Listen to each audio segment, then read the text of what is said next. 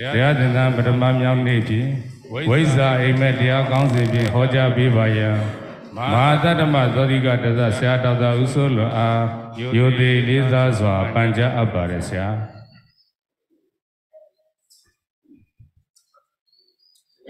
နေ့21ရက်2လ2023နော်အဲ့တော့တရားလေးတွေနားတယ်ဆိုတာကိုယ်မှာတမာရီလေးရှိရတယ်စိတ်ကိုတည်ငြိမ်ရတယ်ဒီတရားလေးတွေစနာပြီးဒီထဲကိုရောက်လာပြီဆိုရင်စိတ်ကိုတည်ငြိမ်ဝင်လေထွက်လေလေးကိုမှတ်နေရတယ်ဝင်လေထွက်လေလေးမှတ်နေလိုက်တာနဲ့ကာယကံဝစီကံဆိုရက်ဒီလာတွေလည်းလုံနေတယ်ဝင်လေထွက်လေလေးမှတ်နေလိုက်တာနဲ့ဒီအာယုန်လေးတစ်ခုမှသိရောက်နေတမာရီလည်းဖြစ်နေတယ်အဲ့တော့ဘာကြံလဲဆိုပညာပဲကြံတယ်ဘဝမှာဘယ်လိုနေရမလဲဆိုတာသီလတမာရီပညာနဲ့ပဲနေရမှာဖြစ်ပါတယ်အဲ့တော့ခုနမောတတ္တလေးနဲ့ဖွင့်လိုက်တယ်ဆိုရင်နမောတတ္တပေါ့နော်မြတ်စွာဘုရားရှိခိုးပါ၏ဘဂဝတောဘဂဝကုံအရဟတောအရဟံကုံသမ္မာသမ္ဗုဒ္ဓောဆိုတပ္ပညုတဉာဏ်တော်ကြီးကိုရှိခိုးကြောပါတယ်ဆိုတော့ဒါတွေကိုဘာနဲ့ပဲကိုယ်ရှိခိုးကြောတာဆိုစေနာကတိုက်တွန်းလို့ပါနော်ဆိုတော့စေနာလို့မှန်သိသွားတာကိုပညာဖြစ်သွားတာအဲ့ဆိုရင်ကိုယ်မှာသီလတမာရီပညာနဲ့ပြည့်စုံသွားတာပဲအဲ့ဒါတရားဒါပဲအဲ့မဲ့တရားကသီလတမာရီပြည့်စုံဖို့အတွက်အားထုတ်တယ်လို့ကျွန်တော်တို့စိတ်ထဲမှာမပေါ်လွင်ဘူးသီလတမာရီပညာနဲ့ပြည့်စုံရင်ဘဝဟာစင်ရခတ်သိမ်းချုပ်ငြိမ်းပါတယ်တဲ့။ဒါဆိုဘုရားလေးတင်ကြီးကဘာတင်ပါရမီဖြစ်6နှစ်တာဒုက္ခရစရိယအကျင့်နေကျင့်ပြီးတော့45ဝါပတ်လုံးဟောကြားသွားတာသီလတမာရီပညာနဲ့ဘဝနေထိုင်နည်းကိုဟောကြားသွားတာပါ။ဒါပေမဲ့ကျွန်တော်တို့စိတ်ထဲမှာလက်တွေ့ပေါ်ရတယ်မှာဒီသီလတမာရီပညာဆိုတာမပေါ်လွင်မှုဖြစ်နေ။ကြားတော့ကြားဦးတယ်။ကိုယ်နဲ့သီလတမာရီပညာနဲ့တခြားစီဖြစ်နေကိုယ့်ရဲ့နေတဲ့ထိုင်တဲ့ထဲမှာသီလတမာရီပညာပေါ်လွင်မနေဘူးလို့တဝင်းထိုင်တဲ့အချိန်မှာပဲသီလတမာရီပညာဆိုရရှုထောင့်တွေကနေကိုယ်စိတ်ထဲကပေါ်လွင်မနေဘူးပေါ်လွင်မနေတဲ့အတွက်ဘဝမှာကိုယ်ထင်တယ်လို့ပေါ့နော်ကိုယ်အထင်နဲ့ပဲနေကြတာဖြစ်ပါတယ်အဲ့တော့ဒီနေ့ပြောမဲ့အဝိဇ္ဇာအိမ်မက်ဆိုတာဘဝကိုအမှန်တိုင်းမသိဘဝကိုအမှန်တိုင်းမသိပဲနဲ့ကျွန်တော်တို့အိမ်မက်တယ်လို့ပေါ့ဒီအိမ်မက်တယ်လို့အိမ်မက်ထဲမှာအိပ်ပျော်ရင်အိမ်မက်တယ်ဘယ်အချိန်အိမ်မက်တယ်အိပ်ပျော်ရင်အိမ်မက်တယ်အိမ်မက်ထဲမှာတော့တကယ်ကျွန်တော်တို့ကြုံတွေ့နေရတာတွေကတကယ်အစစ်မှန်လို့ထင်ကြတာပဲဒါပေမဲ့အိမ်မက်ကနိုးထားလာတဲ့အခါမှာတော့အိမ်မက်မတာတွေကဘာမှမဟုတ်ဘူးဒီလိုသိတာအဲ့တိုင်းပဲကျွန်တော်တို့အခုဘဝမှာငါတွေသူတွေယောက်ျားတွေမိန်းမတွေသားတွေသမီးတွေအိမ်တွေတိုက်တွေကားတွေကိုယ့်ရဲ့အစဉ်တန်းတွေယာဓုတွေစသည်ဖြင့်ပေါ့ဒါတွေကိုအဟုတ်လို့တကယ်ထင်ခဲ့ရတယ်ဒီဘဝမှာအဟုတ်လို့ထင်ပြီးတော့ငါကမြင့်တယ်သူကနှိမ့်တယ်သူကနှိမ့်တယ်ငါကမြင့်တယ်ပေါ့နော်ဒီလိုတွေစိတ်တည်ထဲမှာခံစားကြပြီးတော့လိုရင်တစ်မျိုးမလိုရင်တစ်မျိုးပေါ့နော်ကျွန်တော်တို့စိတ်တွေဖြစ်ခဲ့ကြတယ်ဒါတွေနဲ့ပဲဆင်းရဲခတ်သိမ်းဖြစ်တယ်ဆိုတော့မြတ်စွာဘုရားကပဋ္ဌာန်းဒေသနာတော်ကြီးမှာဟေတုပစ္စယောဆိုရယ်မင်းတို့ရဲ့ဆင်းရဲခတ်သိမ်းနေတာလောဘဒေါသမောဟတွေကြောင့်ဖြစ်နေတာဆိုပြီးတော့လည်းဟောကြားခဲ့တယ်ဒါပေမဲ့ကျွန်တော်စိတ်ထဲမှာဒါတွေကပေါ်လွင်မနေခဲ့ဘူးဒီလောဘဒေါသမောဟတွေကိုဘာနဲ့ပဲဖြေရှင်းနိုင်မှာလဲဆိုတော့သီလတမာရီပညာနဲ့ပဲဖြေရှင်းနိုင်မယ်ဆိုတော့ဒါလေးတစ်ခုကိုကိုယ်စိတ်ထဲမှာပိုင်နိုင်ပေါ့နော်ကိုယ်စိတ်ထဲမှာပေါ်လွင်မနေသေးဘူးပေါ့အဲ့တော့ကိုယ်ဘဝဒါနဲ့နေသားမကြသေးဘူးပေါ့ကြာဘူးနာဝတော့ရှိတယ်ညွန်ပြရင်လည်းသိတယ်ဒါပေမဲ့ကိုကဒီလမ်းပေါ်မလျှောက်သေးဘူးဒါတွေကိုကိုယ်ဘဝနဲ့တစ်ချက်တည်းမကျင့်သုံးနိုင်သေးဘူးဘဝတတ္တဓမ္မတတ္တပေါ့နော်ဒီလိုလေးတွေဖြစ်နေသေးတာ ဒါကြောင့်မလို့ဘာလို့အဲ့လိုဖြစ်နေလေရဆိုတော့ကိုကအိမ်မက်ထဲမှာပဲရှိနေသေးတယ်အိမ်မက်မက်နေသေးတယ်အိမ်မက်ကမလို့ထသေးဘူးအဲ့တော့တခါတလေတော့အိမ်မက်လေးကနိုးထနေပြီနဲ့လဲအိတ်ချင်တာလည်းပြန်အိပ်ပျော်သွားပြန်ရောအိမ်မက်ပြန်မက်ပြန်ရောဆိုတော့ကျွန်တော်တို့မှတခါတော့အတိတွေသတိတွေနဲ့ပေါ့နော်အိမ်မက်ကနေနိုးထလာပြီနဲ့လဲပြန်ပြီးတော့အိပ်ပျော်သွားပြန်အိတ်ချင်မှုတွေနဲ့လောက်ပဲဖြစ်နေသေးတာတကယ်မနိုးသေးဘူးဖြစ်နေဒါကြောင့်မလို့ဒီအဝိဇ္ဇာအိမ်မက်သို့မဟုတ်ဘဝအိမ်မက်ပေါ့နော်ဒါလေးကိုဖတ်ကြရင်ရှင်းလင်းတင်ပြသွားမှာဖြစ်ပါတယ်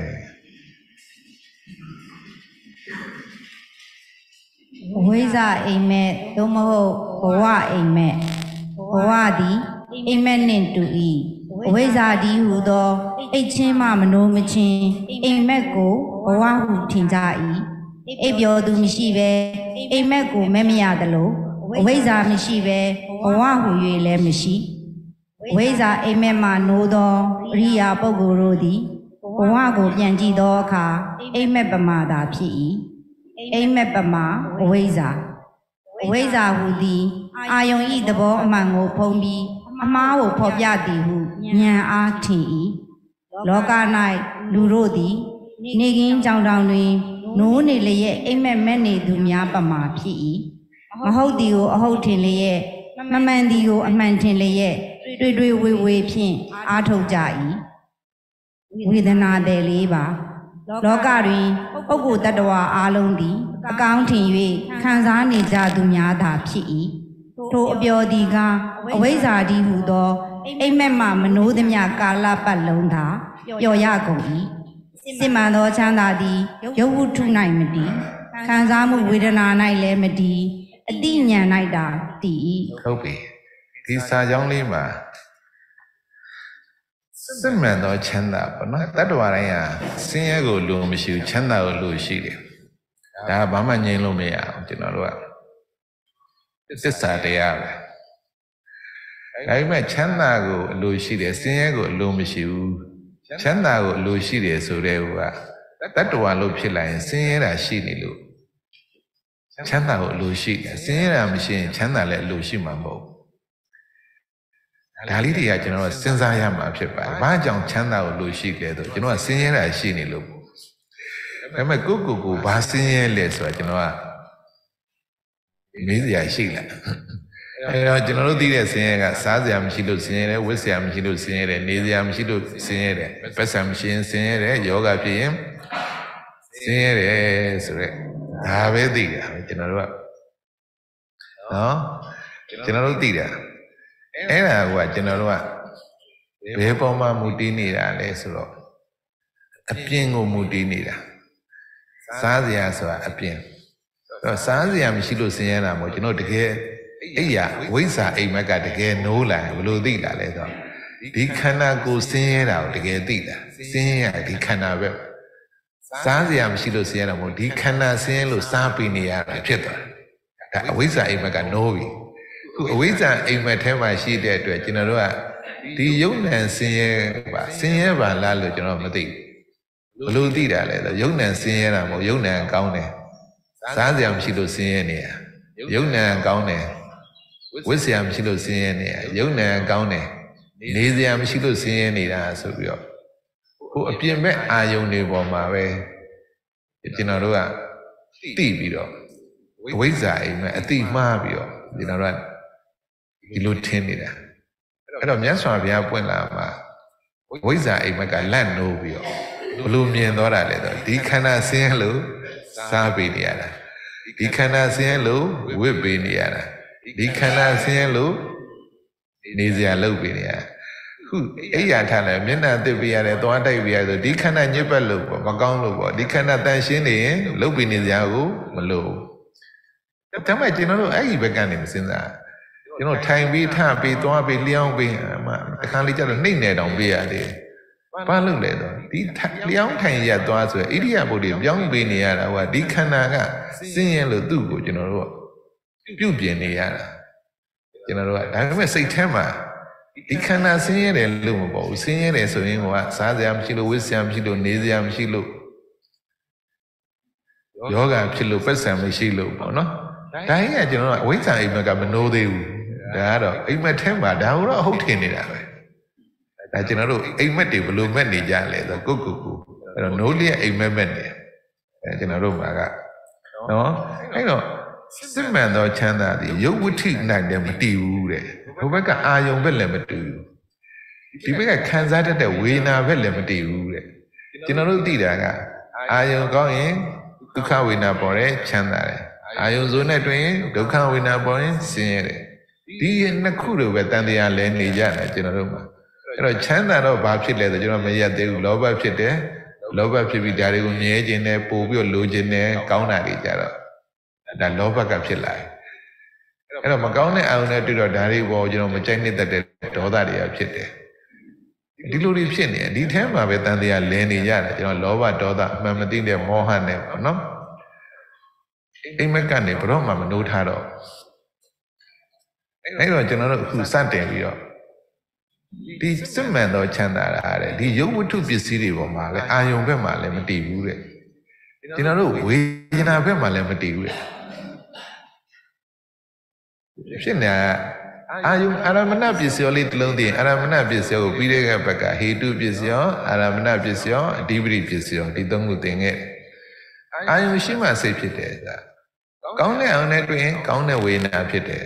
မကောင်းတဲ့အာယုံနဲ့တွေ့ရင်မကောင်းတဲ့ဝေဒနာဖြစ်တယ်ဒါကဝေဒနာဆိုတာသဘာဝတရားလေးပဲစတင်ပြီးတော့သဘာဝတရားပဲ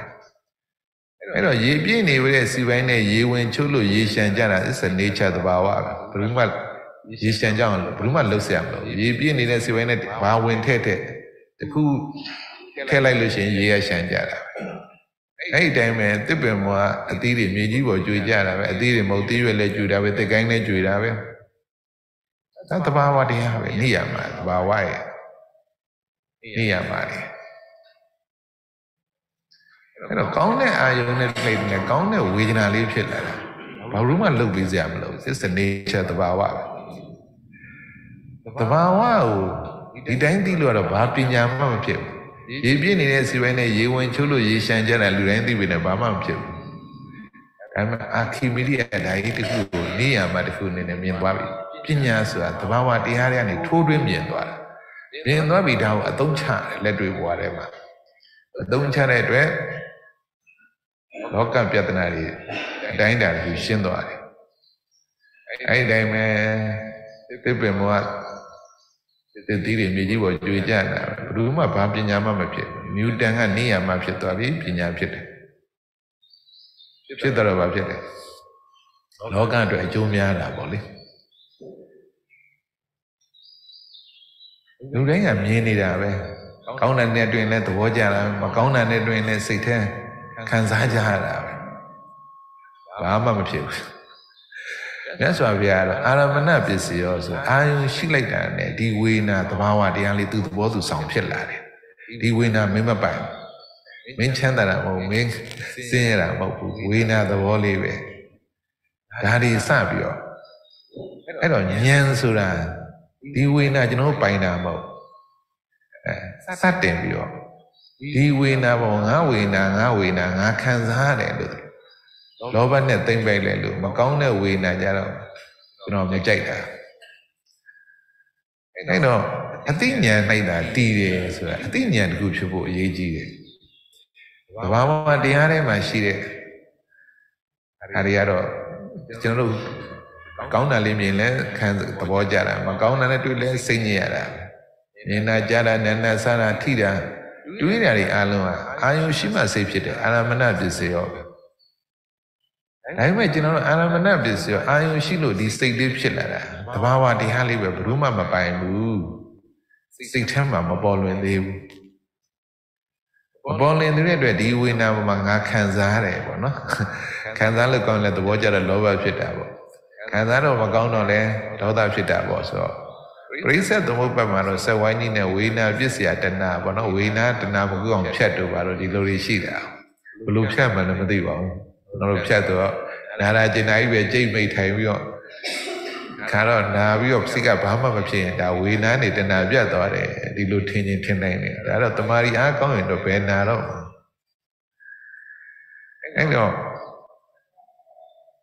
Di Aramana this year, no? How do you know? Sim man the channel, you would do one like them. Are you be my lemty? Do you can some way now be my lemty? Bema dia, Yama Veti, Lum out there, a gong sorry and in Lum out there. Harry Kunam sign out. Wawa de have so Lum out there. Kunam sign out. The winner. Kunam sign those winner to the water sound that way. Locama. Lenari Maunari doing it. You know, Bamba pit out. Below the below him like Tilly, nature of Tilly sound, like a lady chap. Maunole milliton. You know, simply to need that. We found a lane upon you know, Mama Kanzaro. Now, a council never that we think Kanzaro. Took how we not line below name, like took how we not line below name less of you. People, my way, you know, need that to worry. They are that way. The blue lady say Tema Mabo, the one day near. You know, English listen, to how in that line, count it out there doing enjoy no labor. Count it out there doing enhance look back, go yet quality of meal like. Go yet, Riuri at the Mari, the Pinyari, no? In ring up a punga, 10 like Lucian, enhance it. I can't look like the Ariani, Jordan Tonina, Jordan Tonina. How many years success how value enjoying the Luya so wow Luniam the Luvelia you know general counting net no love up to Pioja Panja counting net don't have to say this in 18 years don't so mujui you know Loka he said that Gongo can live go Amishi so Amishi you know, the Yana Gilunia may so the water wow, you know, say Tema, Bob. I don't look. Logama book with that alone the accounting we can sign each other. You know, look at me, Basai and Gomle, ballooning, Gomle, Bowie and Gomle, Bedouin and Gomle, so go. Who Gomle Tina, look your Kansajara, accounting view. Logarema. You know, who Gomle Tino looked at it, pure 10 years always have. I know, go beyond it, your lady, a wazer, a bema, manometing, a metema, gauna lady, pure near way. Again, I remember no later than the pure Yaribama Machino. You gave your other mouth. Earlier, over my biopia. I can't let you over it. You know, young man, you know, in a geniac. I let a not cala, Chonda with some of the Domaqua. Okay, Domaqua. Imagine the reality look like a body like she goes, she don't need thing like a cajaro. You know, can a money, you know, Minia, Nanny Wemia. Lully at the hat catching move. You know who waging Nayame, to be a south only way. I imagine how I hear Pony John was sit here, the Count John 80.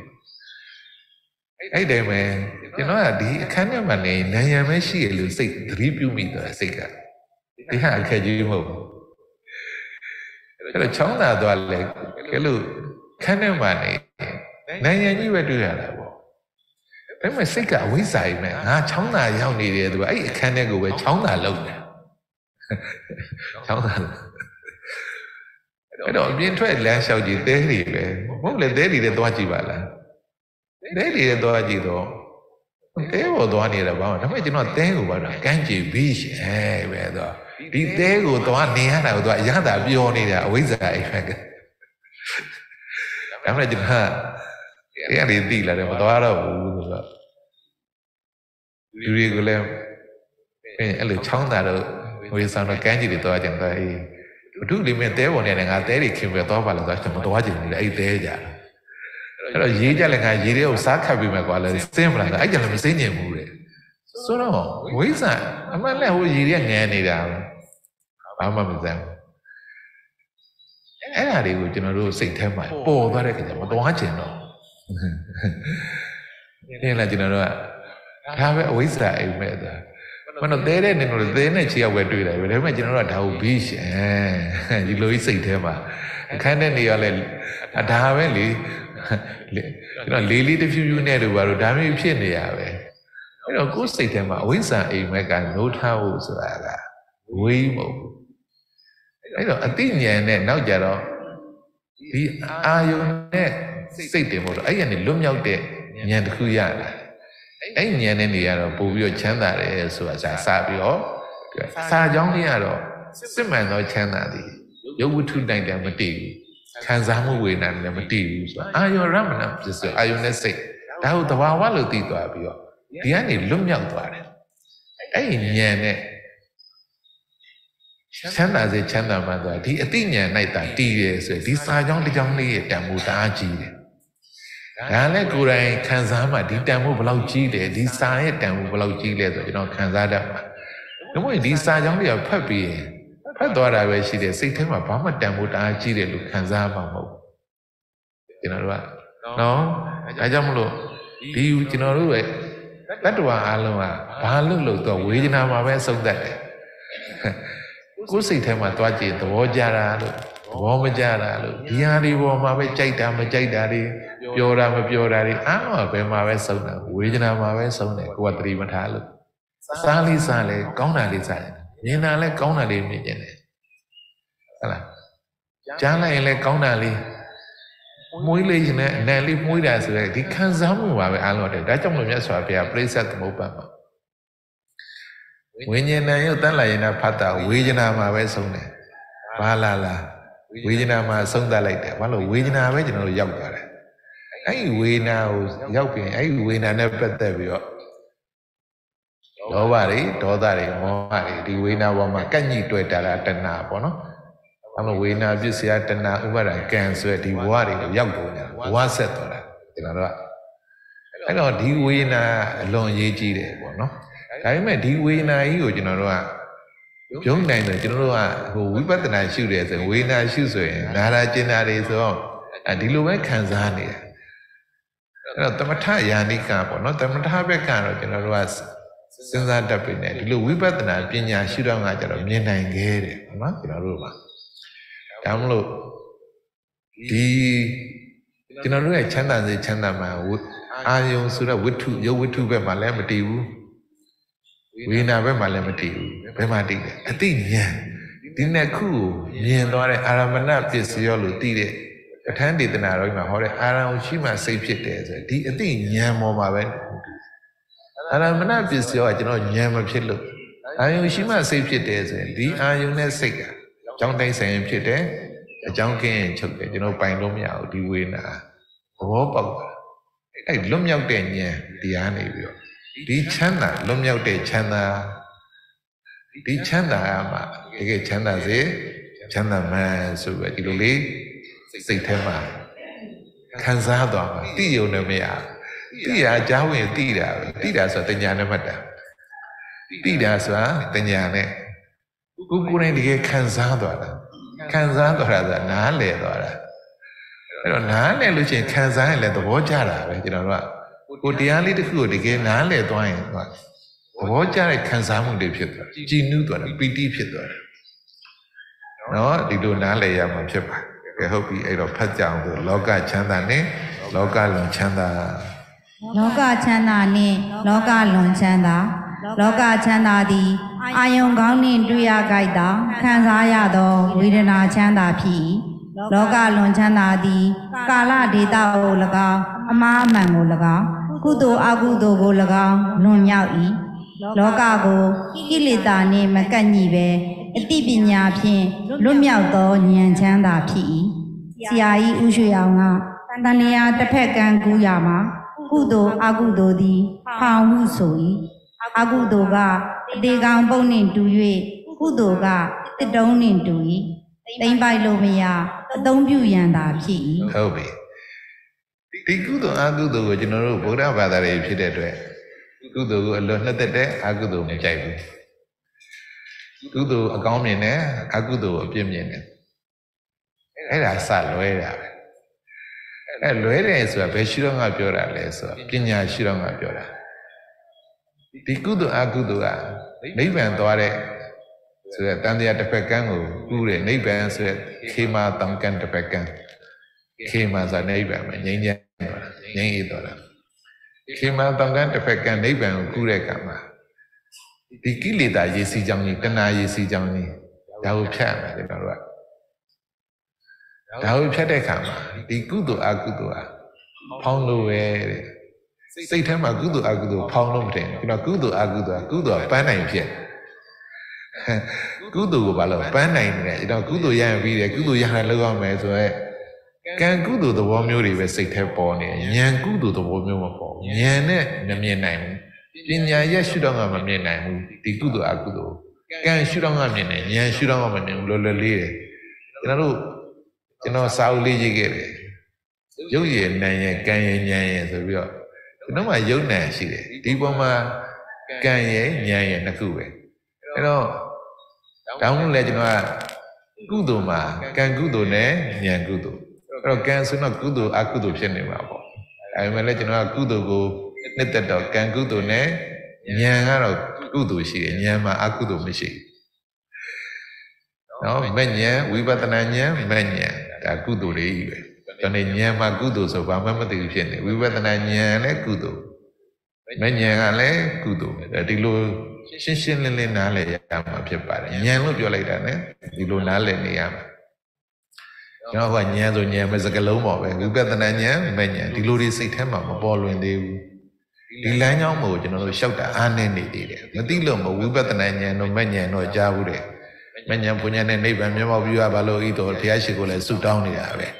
ဒါပေမဲ့ဉာဏ်လို့ကြားလိုက်တဲ့အချိန်မှာပဲဝိပဿနာဉာဏ်နဲ့မဲ့ဉာဏ်နေဆိုတဲ့ဒီကိုယ်စိတ်ထဲမှာပေါ်လွင်ထင်ရှားမနေဘာဖြစ်လို့လဲဒီလမ်းကြောင်းပေါ်ကမလျှောက်နေကြလမ်းကြောင်းမဟုတ်ဘူးကိုကခဏတစ်ဖြုတ်တာတိလိုက်တယ်ဒီကနေပြန်လိုက်တာနဲ့ဒုံရင်းပဲကျွန်တော်တို့ကဒိန်စိတ်တွေဒီလိုပဲပေါ့နော်ဘဝတစ်ခုမှာအိမ်မက်တွေအိမ်စိတ်ကလည်းအိမ်မက်တဲ့စိတ်တွေပဲဒါတွေသူမျိုးယောက်ျားတွေငါးတွေသူတွေနဲ့အိမ်မက်တစ်ကဘာတွေပြန်ရောက်သွားခဏတစ်ဖြုတ်နိုးခြင်းနိုးမယ်ကျွန်တော်ကဒီနိုးနေတာပဲခဏတစ်ဖြုတ်လောက်ပဲနိုးပြီးပြန်အိပ်ပျော်သွားတာပဲဘာပြုလို့လဲကျွန်တော်တို့မှာအိန္ဒြေ၅ပါးဘုံ၅ပါးဆိုတဲ့ကိုယ့်ရဲ့တတ္တာဝရိယတတိသမာဓိပညာတွေကအိန္ဒြေမထိုက်သေးဘူးမနိုးကြသေးဘူးအိန္ဒြေထိုက်လက်အောင်မနိုးကြသေးဘူးဘိုးထိုက်လက်အောင်စွမ်းအားမပြည့်သေးဘူးကျွန်တော်တို့မှာဘာပြုလို့လဲပြင်းနေတာလောကမှာအပြင်းထူနေတာပဲကိလေသာဆိုပြင်းနေတာပဲကိလေသာပြင်းနေတာပဲပြင်းနေတာပါပြီးတော့တက်တာပေါ့ comfort zone ထဲမှာရောက်ကိုတက်တာလေးနေကြညာတာပြင်းထူတာပဲဒါပေမဲ့ကိုယ်ပြင်းတယ်လို့သိပြီးတော့ကိုယ်စိတ်ကမဖြောက်ဘူးကိုယ်ကောင်းတယ်ထင်တာမပြင်းဘူးထင်တာအဲ့ဒါကအဝိဇ္ဇာအိမ်မက်ပဲကျွန်တော်လူပြင်းနေကိုယ်ပြင်းလို့ပြင်းမှန်းတော့မသိသေးဘူးဘယ်တော့မှသိလဲဆိုအပြင်းရနေစနေတဲ့ကြိုးစားကြည့်မှလွတ်မြောက်လာပါငါတို့တော်တော်ပြင်းခဲ့တာပဲဘလို့ပြင်းတာလဲဆိုတော့တွေးဖို့ရာကိုပြင်းနေတာတွေးဖို့ရာဆိုတာတမ္မသင်္ကပ္ပဒီအိမ်မက်ကနေနိုးထားဖို့တမ္မဒိဋ္ဌိဆိုရနိုးထားဖို့မြင်ဖို့ဆိုတာတမ္မသင်္ကပ္ပကိုယ်စိတ်ကိုနှိုးနေရတယ်နိုးကြအောင်သတိနဲ့နှလုံးနဲ့တွင်းနေရတယ်သတိနဲ့နိုးကြတာဘာနဲ့နိုးကြတာသတိဆိုတာအလန့်ဆိုတာနိုင်တမပေးထားတာသတိနဲ့ပဲနိုးကြရတာအဲ့တော့ဒီသတိကခဏတစ်ဖြုတ်ကိုဝရိယကလည်းဒီသတိကိုအမြဲနိုးကြတယ်ဝရိယမတင်နိုင်စေနာလည်းမတိုက်တော့အဲ့တော့ပြန်အိပ်ပျော်သွားပြန်ဆိုတော့ဒီဟာဒီအားနေနေတာပေါ့နော်ပြင်းနေဆိုတာဒါကြောင့်မလို့ဒီကုသိုလ်အကုသိုလ်ဖောင်လို့စိတ်ထဲမပေါ်ဘူးကုသိုလ်ကကျွန်တော်တို့ပန်းနိုင်တယ်ကံကုသိုလ်ပဲလူမဲ့တမ်းမဲ့ပရိလေးတွေစိတ်မဲ့ဝင်လေထွက်လေမှတ်မဲ့ဆိုဉာဏ်ဆိုတာနာမလဲဉာဏ်ဆိုတာအဝိဇ္ဇာပယ်နိုင်တဲ့စွမ်းအားတစ်ခုရှိသွားတာဉာဏ်ဆိုတာပါဝါပြည့်သွားတာအဲ့တော့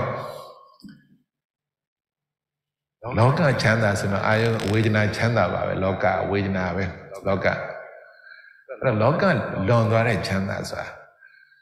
ဒီဝေဒနာနဲ့ပတ်သက်ပြီးဘယ်အောင်ပြောလို့ရှိရင်ဒီဝေဒနာတွေကကိုယ်ဉာဏ်အောက်မှာရောက်တာဝေဒနာကိုမနှိမ့်ဆက်နိုင်တော့နော်အဲ့တော့ကောင်းတဲ့အာရုံနဲ့တွေ့ရင်ကောင်းတဲ့ဝေဒနာလားမကောင်းတဲ့အာရုံနဲ့တွေ့ရင်မကောင်းတဲ့ဝေဒနာလားပါပဲ အဲ့တော့ကိုယ်မှာစွမ်းအားရရှိလာရင်ဒီအာယုံတွေကိုကိုကမကောင်းတဲ့အာယုံနဲ့ကောင်းတဲ့အာယုံဖြစ်ကိုကဘာဖြစ်လဲပြောင်းလဲနိုင်တယ်စွမ်းအားတစ်ခုရှိလာကိုကပါဝါတစ်ခုရှိလာအာယုံရဲ့အနှိမ့်ဆက်မခံတော့ဒီအာယုံတွေကိုကိုလိုချင်လို့ကိုပြောင်းလဲနိုင်တယ်တတဝင်းရအောင်လုပ်နိုင်ဒီအာယုံတွေကိုအသုံးချလိုက်တယ်ဒီအာယုံကမကောင်းတဲ့အာယုံတွေကောင်းတဲ့အာယုံဆိုတာဒီအာယုံကိုအသုံးချပြီးကိုစွမ်းအားတွေမြင့်ပြလိုက်တယ်အဲ့တော့ကိုစွမ်းအားတွေမြင့်နေတော့ဒီမကောင်းတဲ့အာယုံကကိုတော့ဘာမှမဟုတ်တော့ဘူးဒီခါလေးကျအောင်မြင်ခြင်းဆိုတာအခက်အခဲမရှိဘဲနဲ့အောင်မြင်ခြင်းဆိုတာမရဒီအခက်အခဲကအနိုင်တစ်ခုပွဲတစ်ခုနိုင်နေဆိုတာကကိုယ့်ရဲ့စန့်ကျင်မဲ့အရာတွေကိုကြော်လွှားကြရတယ်အဲ့တော့အောင်မြင်ခြင်းခံစားရတယ်အဲ့တော့ကိုကိလေသာနဲ့ကိုတိုက်ပွဲကိလေသာပေါ်အောင်မြင်သွားရင်ဒါကိုယ့်ရဲ့အောင်မြင်ခြင်းကိုခံစားကြရမှာသူကတော့ကျွန်တော်အနှိမ့်ဆက်ခံရတာပေါ့ကိုညံ့ရင်တော့ကိုခံပေါ်လောကဒါပဲလေဒါကိုယ့်ရဲ့ရွေးချယ်မှုပဲ your life is your choice ကိုဘာလုပ်ချင်လဲဟုတ်လားကိုဘယ်လိုနေချင်လဲကိုနေချင်တာကိုရွေးချယ်လို့ရတယ်လောကကြီးမှာအကောင်းကြီးတွေ့ရမယ်အဆိုးကြီးမတွေ့နဲ့ဆိုတော့ဘယ်တော့မှမဖြစ်ဘူးအဲ့ဒါကိုရွေးချယ်တာမဟုတ်ဟိုဘက်ကိုဖြစ်စေချင်တာဟိုဘက်ကတော့သူလာခြင်းရလာတာပဲအဲ့တော့ကိုယ့်ရဲ့စွမ်းအားရှိသွားရင်ကိုရွေးချယ်တယ်လို့လုပ်လို့ရတယ်ဟုတ်လို့ကိုယ့်ရဲ့စွမ်းအားတွေမြင့်မှုဘာနဲ့မြင့်လဲသီလသမာဓိပညာဆိုရယ်မဂ်ကင်၈ပါး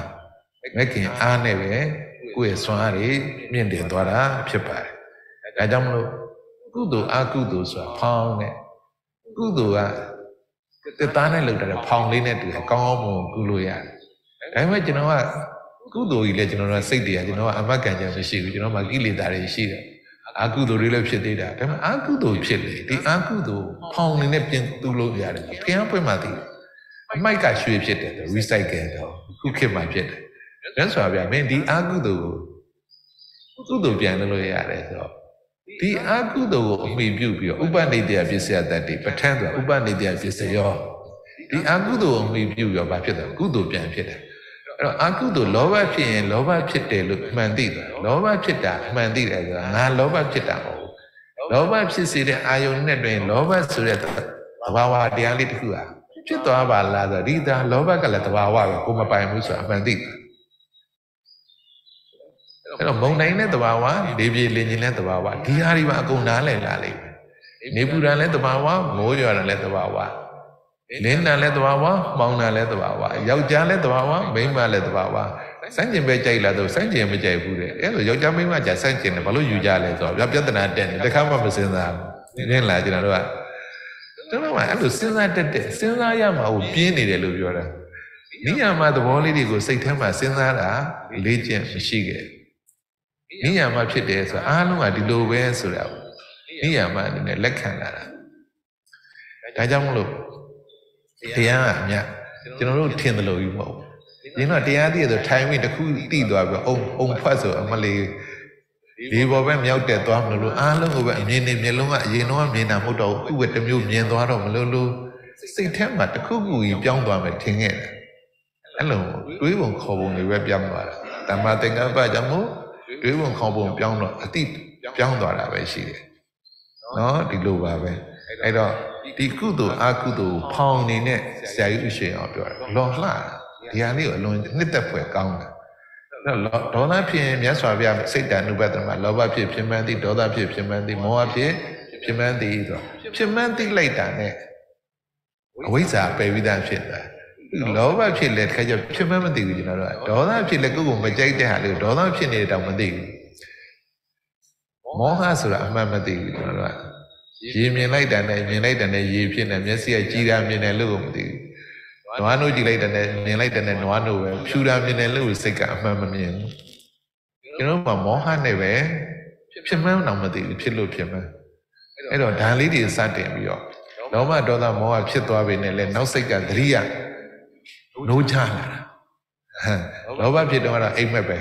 လောဘဖြစ်သွားမှလားလို့သတိပြုမိတိုက်တဲ့နဲ့လောဘတွေကနေယုံထွက်လာတယ်ဒီသတိနဲ့နိုးချလာတာအိမ်မက်ကနေနိုးသွားတာလောဘကလည်းသဘာဝတရားလေးပဲလို့စတင်မြင်လာတာအဲ့တော့မှဉာဏ်နဲ့လောဘနဲ့နေမှလားလောဘငြိမ်းတာနဲ့နေမှလားဒေါသနဲ့နေမှလားဒေါသငြိမ်းတာနဲ့နေမှလားမောဟနဲ့နေမှလားမောဟငြိမ်းတာနဲ့နေမှလားကိုရွေးချယ်မှုပဲကို choice ပဲဒီလိုနားလည်သွားမှာဘဝတစ်ခုနော်ဟုတ်ပါပြီကဲဖတ်ကြအောင်ဆို ရုပ်ရှင်အိမ်မက်အစင်းကိုပင်တတ္တဝါတင်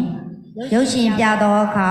ပိတ်ကားပေါ်တွင်အယောင်နှင့်ပုံသဏ္ဍာန်တို့သာပေါ်၍မျက်စိကလည်းအယောင်ကိုသာမြင်၏မနောကတင်ညာသည်ပုံသဏ္ဍာန်ကိုလိုက်၍ယောက်ျားမိန်းမပုဂ္ဂိုလ်တတ္တဝါဟုအယူမှားကသိခြင်းဖြစ်သည်ရုပ်ရှင်ကြည့်သောအခါစိတ်ကပုဂ္ဂိုလ်တတ္တဝါဟုထင်ကအဝိဇ္ဇာရုပ်ရှင်ကိုနိုးနေလျက်ဖြင့်မကြကုန်၏ဟုတ်ပါပြီအဲ့တော့အရင်တော့ရုပ်ရှင်ပိတ်ကပေါ့အခုတော့ TV screening ပေါ့အဲ့ပေါ်မှာဘယ်ယောက်ျားမိန်းမပုဂ္ဂိုလ်တ attva မှမရှိဘူးအယောင်တွေပဲရှိတယ်ဒီအယောင်တွေကပုံသဏ္ဍာန်လေးဖြစ်တဲ့အတွက်ဒီအယောင်နဲ့ဒီပုံသဏ္ဍာန်ကိုယောက်ျားဒီအယောင်နဲ့ဒီပုံသဏ္ဍာန်ကိုမိန်းမဒါပဲအဲ့တော့ကျွန်တော်အရင်တော့ပြောတယ်ရုပ်ရှင်ကြည့်ရင်အရင်တော့ပိတ်ကားကြီးပေါ့နော်အဲ့မှာတက်ကြဖြတ်ကြဓာတ်နဲ့ခုတ်ကြတနတ်နဲ့ပြကြတော့သွေးတွေထွက်တာပေါ့နော်ရုပ်ရှင်ပြီးတော့လားပိတ်ကားပေါ့သွေးတစ်စက်မရှိ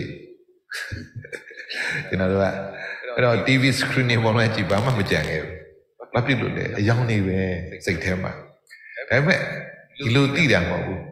အဲ့ပေါ်မှာပဲတကယ်အိမ်မက်ပေါ့နော်အဝိဇ္ဇာအိမ်မက်အဝိဇ္ဇာရုပ်ရှင်မှာအဝိဇ္ဇာအိမ်မက်မဲ့ပြီးကြည့်ကြတာအဲ့တော့ပြောရင်လည်းပြောလိုက်စိတ်ငြင်းလည်းစိတ်ငြင်းလိုက်နော်အဲ့လိုတွေစိတ်ထဲမှာခံစားကြရတယ်။ရောက်တော့ဝိဇ္ဇာရုပ်ရှင်တွေဖြစ်သွားတယ်။ရုပ်ရှင်ချင်းနဲ့ဝိဇ္ဇာအိမ်မက်တွေမနေပါလားလို့ဒါလေးတွေကနေရာတကာမှာဒီလိုစင်ကျင်လို့ရလာတယ်ကျွန်တော်တို့ကနော်စိတ်ထဲမှာဟုတ်ပြီအဲ့တော့ဘောလုံးပွဲအိမ်မက်ဘောလုံးပွဲအိမ်မက်အစင်းကိုပင်ဘောလုံးထင် TV ဖန်သားပြင်ပေါ်တွင်ဘောလုံးရှိပါအဖြူရောင်ဝိုင်းဖြစ်သောပုံသဏ္ဍာန်သာရှိပါသည်အဖြူရောင်ဝိုင်းကိုပင်ဘောလုံးထင်ကအဝိဇ္ဇာဘောလုံးပွဲအနေဖြင့်အိမ်မက်မဲ့ကြခြင်းဖြစ်သည် TV ဖန်သားပြင်ပေါ်တွင်ညခင်းလည်းမရှိသလိုဘိုးတိုင်းလည်းမရှိပါအယောင်နဲ့ပုံသဏ္ဍာန်သာဖြစ်ပါသည်ဟုတ်ပြီအဲ့တော့ဘောလုံးပွဲကြည့်ရလူဘောလုံးဝါသနာပါတဲ့လူတွေအင်းနဲ့အားနဲ့ပေါ့ဟုတ်လားအမှန်တော့ TV screen ပေါ်မှာဖြူဖြူဝိုင်းအယောင်လေးပဲရှိတယ်အဲ့ကလေးကိုဟိုနားပြေးလိုက်ဒီနားပြေးလိုက်ကျွန်တော်မှဒီဘက်ကအယူတွေဖြစ်နေဘိုးတိုင်းလည်းမရှိဘူးမျက်ခင်းလည်းမရှိဘူးဒါပေမဲ့ဟာဘိုးဝင်သွားပြီဆိုလဲပျော်တဲ့လူကပျော်စိတ်ညစ်တဲ့လူကညစ်ပေါ့နော်အဲဒီလိုတွေဖြစ်နေကြတာကျွန်တော်တို့မှာဒါအဝိဇ္ဇာအိမ်မက်တွေပဲဒါပေမဲ့စိတ်ထဲမှာဒါဟိုအိမ်မက်တစ်ခုမက်နေတယ်လို့စိတ်ထဲမပေါ်ဟုတ်လားကျွန်တော်တို့ကအဲ့တော့ဒါလေးတွေကစိတ်ထဲမှာသိသွားတဲ့အခါကျတော့မသိဘူးလားဆိုတော့လေသိတာပဲဒါပေမဲ့အဲ့ခံစားမှုကြီးမပါတော့ emotional တွေမဖြစ်တော့သူက emotion အားဖြစ်တယ် emotion အားဖြစ်တော့လောဘဖြစ်နေတအားပြောတယ်ဒေါသဖြစ်နေစိတ်ကဆင်းရဲတယ်ဆင်းရဲတော့ငိုကြွေးတာတွေပူဆွေးတာတွေအဲ့လောက်ထိအကုန်ရောက်ကုန်တယ် emotion တွေအကုန်ဖြစ်ကုန် emotion တွေအကုန်ခံစားမှုတွေတအားတက်အဲ့တော့ကျွန်တော်တို့လူမျိုးတွေကခံစားမှုကိုရှေ့တန်းတင်တဲ့လူတွေဆိုတာအဝိဇ္ဇာအိမ်မက်ထဲမှာနစ်မျောနေတဲ့လူတွေနိုးကိုမနိုးတဲ့လူတွေက emotional အဖြစ်ဆုံးပဲခံစားမှုနဲ့ပဲပြောတယ်ခံစားမှုနဲ့ပဲလုပ်တယ်ကျွန်တော်တို့ကပြောချင်တယ် professional မဖြစ်ဘူးဘဝတစ်ခုကစနစ်မကြကိုဘဝကို manage မလုပ်တတ်ဒီလသမားရဲ့ပညာနဲ့မနေတတ်မထိုင်တတ်သေးဘူးရက်ကကြီးနေပြီခုချိန်ဒီမနေတတ်မထိုင်တတ်သေးဘူးဆိုတော့ခက်ပဲအင်ဒရီမရသေးဘူး professional life မဖြစ်ဘူးဒီလသမားရဲ့ပညာနဲ့ကိုဘဝတစ်ခုကို smart ကြမနေတတ်သေးဘူး smart living မဖြစ်သေးဘူးဘာဖြစ်လို့လဲ wise thinking ဆိုရဲဒီလိုမြတ်စွာဘုရားရဲ့သီလသမာဓိပညာရှိတော့ငါတွေကျွန်တော်မတွေးတော့မစင်ញံတတ်သေးဘူးပညာရှိတော့ငါတွေမကြည့်တတ်သေးဘူးဒါကြောင့်မလို့ကျွန်တော်တို့က emotional တွေခံစားမှုတွေများနေနော်ရုပ်ရှင်ကြည့်ခြင်းတော့မှရုပ်ရှင်တွေကလူတော့စိတ်ထဲကနေပြီးတော့စိတ်ပုံမှန်တွေဘာတွေအပြစ်တွေမြင်နေကြဟုတ်လားကောင်းရင်လည်းသဘောတွေကကြာဆိုတာဒီလိုတွေခံစားနေကြတယ်တော့အပြင်မှာလည်းအတူတူပါပဲစိတ်နေစိတ်ထားအတူတူပဲအဲ့ဒါဒီလိုခံစားလို့ချင်းအပြင်မှာတို့လည်းဒီလိုပဲသူခံစားနေတာပဲ emotional တွေအဲ့တော့ emotional တွေပြောတော့ဘုရားပြင်မဆင်းရတာပေါ့မပေါ်ပါဘူးမလွတ်လပ်ဘူးသူများအာယုန်နေအပြင်သူများမျက်နှာမော့ကြည့်ရတာသူများမျက်နှာပြောရင်ကိုကပြောတယ်သူများမျက်နှာမကောင်းဘူးဆိုကိုကစိတ်ညစ်တယ်ဆိုတော့ကိုကအဲ့ကို choice ပဲကျွန်တော်တို့အဲ့လိုပြည့်နေရုပ်ရှင်ကြည့်ရင်အဲ့ထဲကအတိုက်ကိုလိုက်ခံစားတယ်ဆိုတော့သူများမျက်နှာကြည့်ခံစားနေတာပဲအဲ့တော့ကိုကသူများပြုသူများလုပ်ရမယ်ဆိုလဲဒါကို choice ပဲနော်ဟုတ်ပြီမြင်းချောင်းအိမ်မက်အစင်းကိုပင်မြင်းချောင်းတင်ခွိုက်ပုတ်ဘော်ရင်အနက်ရောင်ဆော့ပန်ဖြင့်မြင်းတစ်ချောင်းဆွဲပါ nhìn thì nè nhìn trong hủ tì bà đi yang asin ada color process ko nhìn trong hủ yu phit bi ai mẹ mẹ chin phit đi ok quay bước bỏ miếng nhau xoay lại ăn nó miếng mũi dài miếng nhau mà phết kệ chỉ mà nó sinh ra thật là đi vào mà TV screen đi tập về mà TV screen gì lấy mà tiền là hàng người TV screen mà chỉ nào vô lấy đàn này và miếng nhau shop này shop bia này khai ra miếng lúc đi ai vui chơi gì à chỉ nó là chết luôn đi luôn chỉ nó là chết luôn đi chơi nó cô xoắn này thì nhà lâu tuổi chứ TV screen mà chỉ nào vô lấy này miếng nhau bùn này hoa xoay lên TV screen mà nhưng mà đi bay bộ bộ vậy shop này xoay lấy đàn này yang shop này này xoay yang này à process ဆိုတာတန်းလေးဖြစ်သွားတယ်တစ်ခုပြီးတစ်ခုစွဲနေဆိုတဲ့အစင်တစ်ခုပြီးတစ်ခုဖြစ်နေအောင်အစင်လို့ခေါ်တာကျွန်တော်ကစကလုံးတွေကိုတိတ်ပြီးတော့ကိုက pay attention ပေါ့နော်သတိမပြုမိသေးလို့ပေါ်ရော်နေပေါ်စားဖြစ်နေလို့အာယုံနေမစူးစိုက်တယ်ကျွန်တော်တမာရီဆိုတာဘာမှမသိဘူးတရားအထုတ်တဲ့တမာရီဆိုတာဒီအယောင်လေးက soft pen လေးနဲ့ white board ပေါ်ကိုဆွဲတယ်ဆိုတာဒီ soft pen နဲ့ white board မထိခင်တော့အဲ့ white board ပေါ်မှာအယောင်မရှိဘူးစပြီးတော့တင်လိုက်တဲ့အယောင်လေးတစ်ခုစပေါ့အဲ့မှာစဖြစ်တယ်ဒီလိုလေးဆွဲလိုက်တယ်တရားပြီးတရားဆိုတဲ့အစင်လေးစဖြစ်လာတယ်အဲ့ဒါတမာရီရှိမှတရားအထုတ်တယ်ဆိုတဲ့တမာရီကျွန်တော်ဘယ်လောက်ရှိမရှိဆိုတာ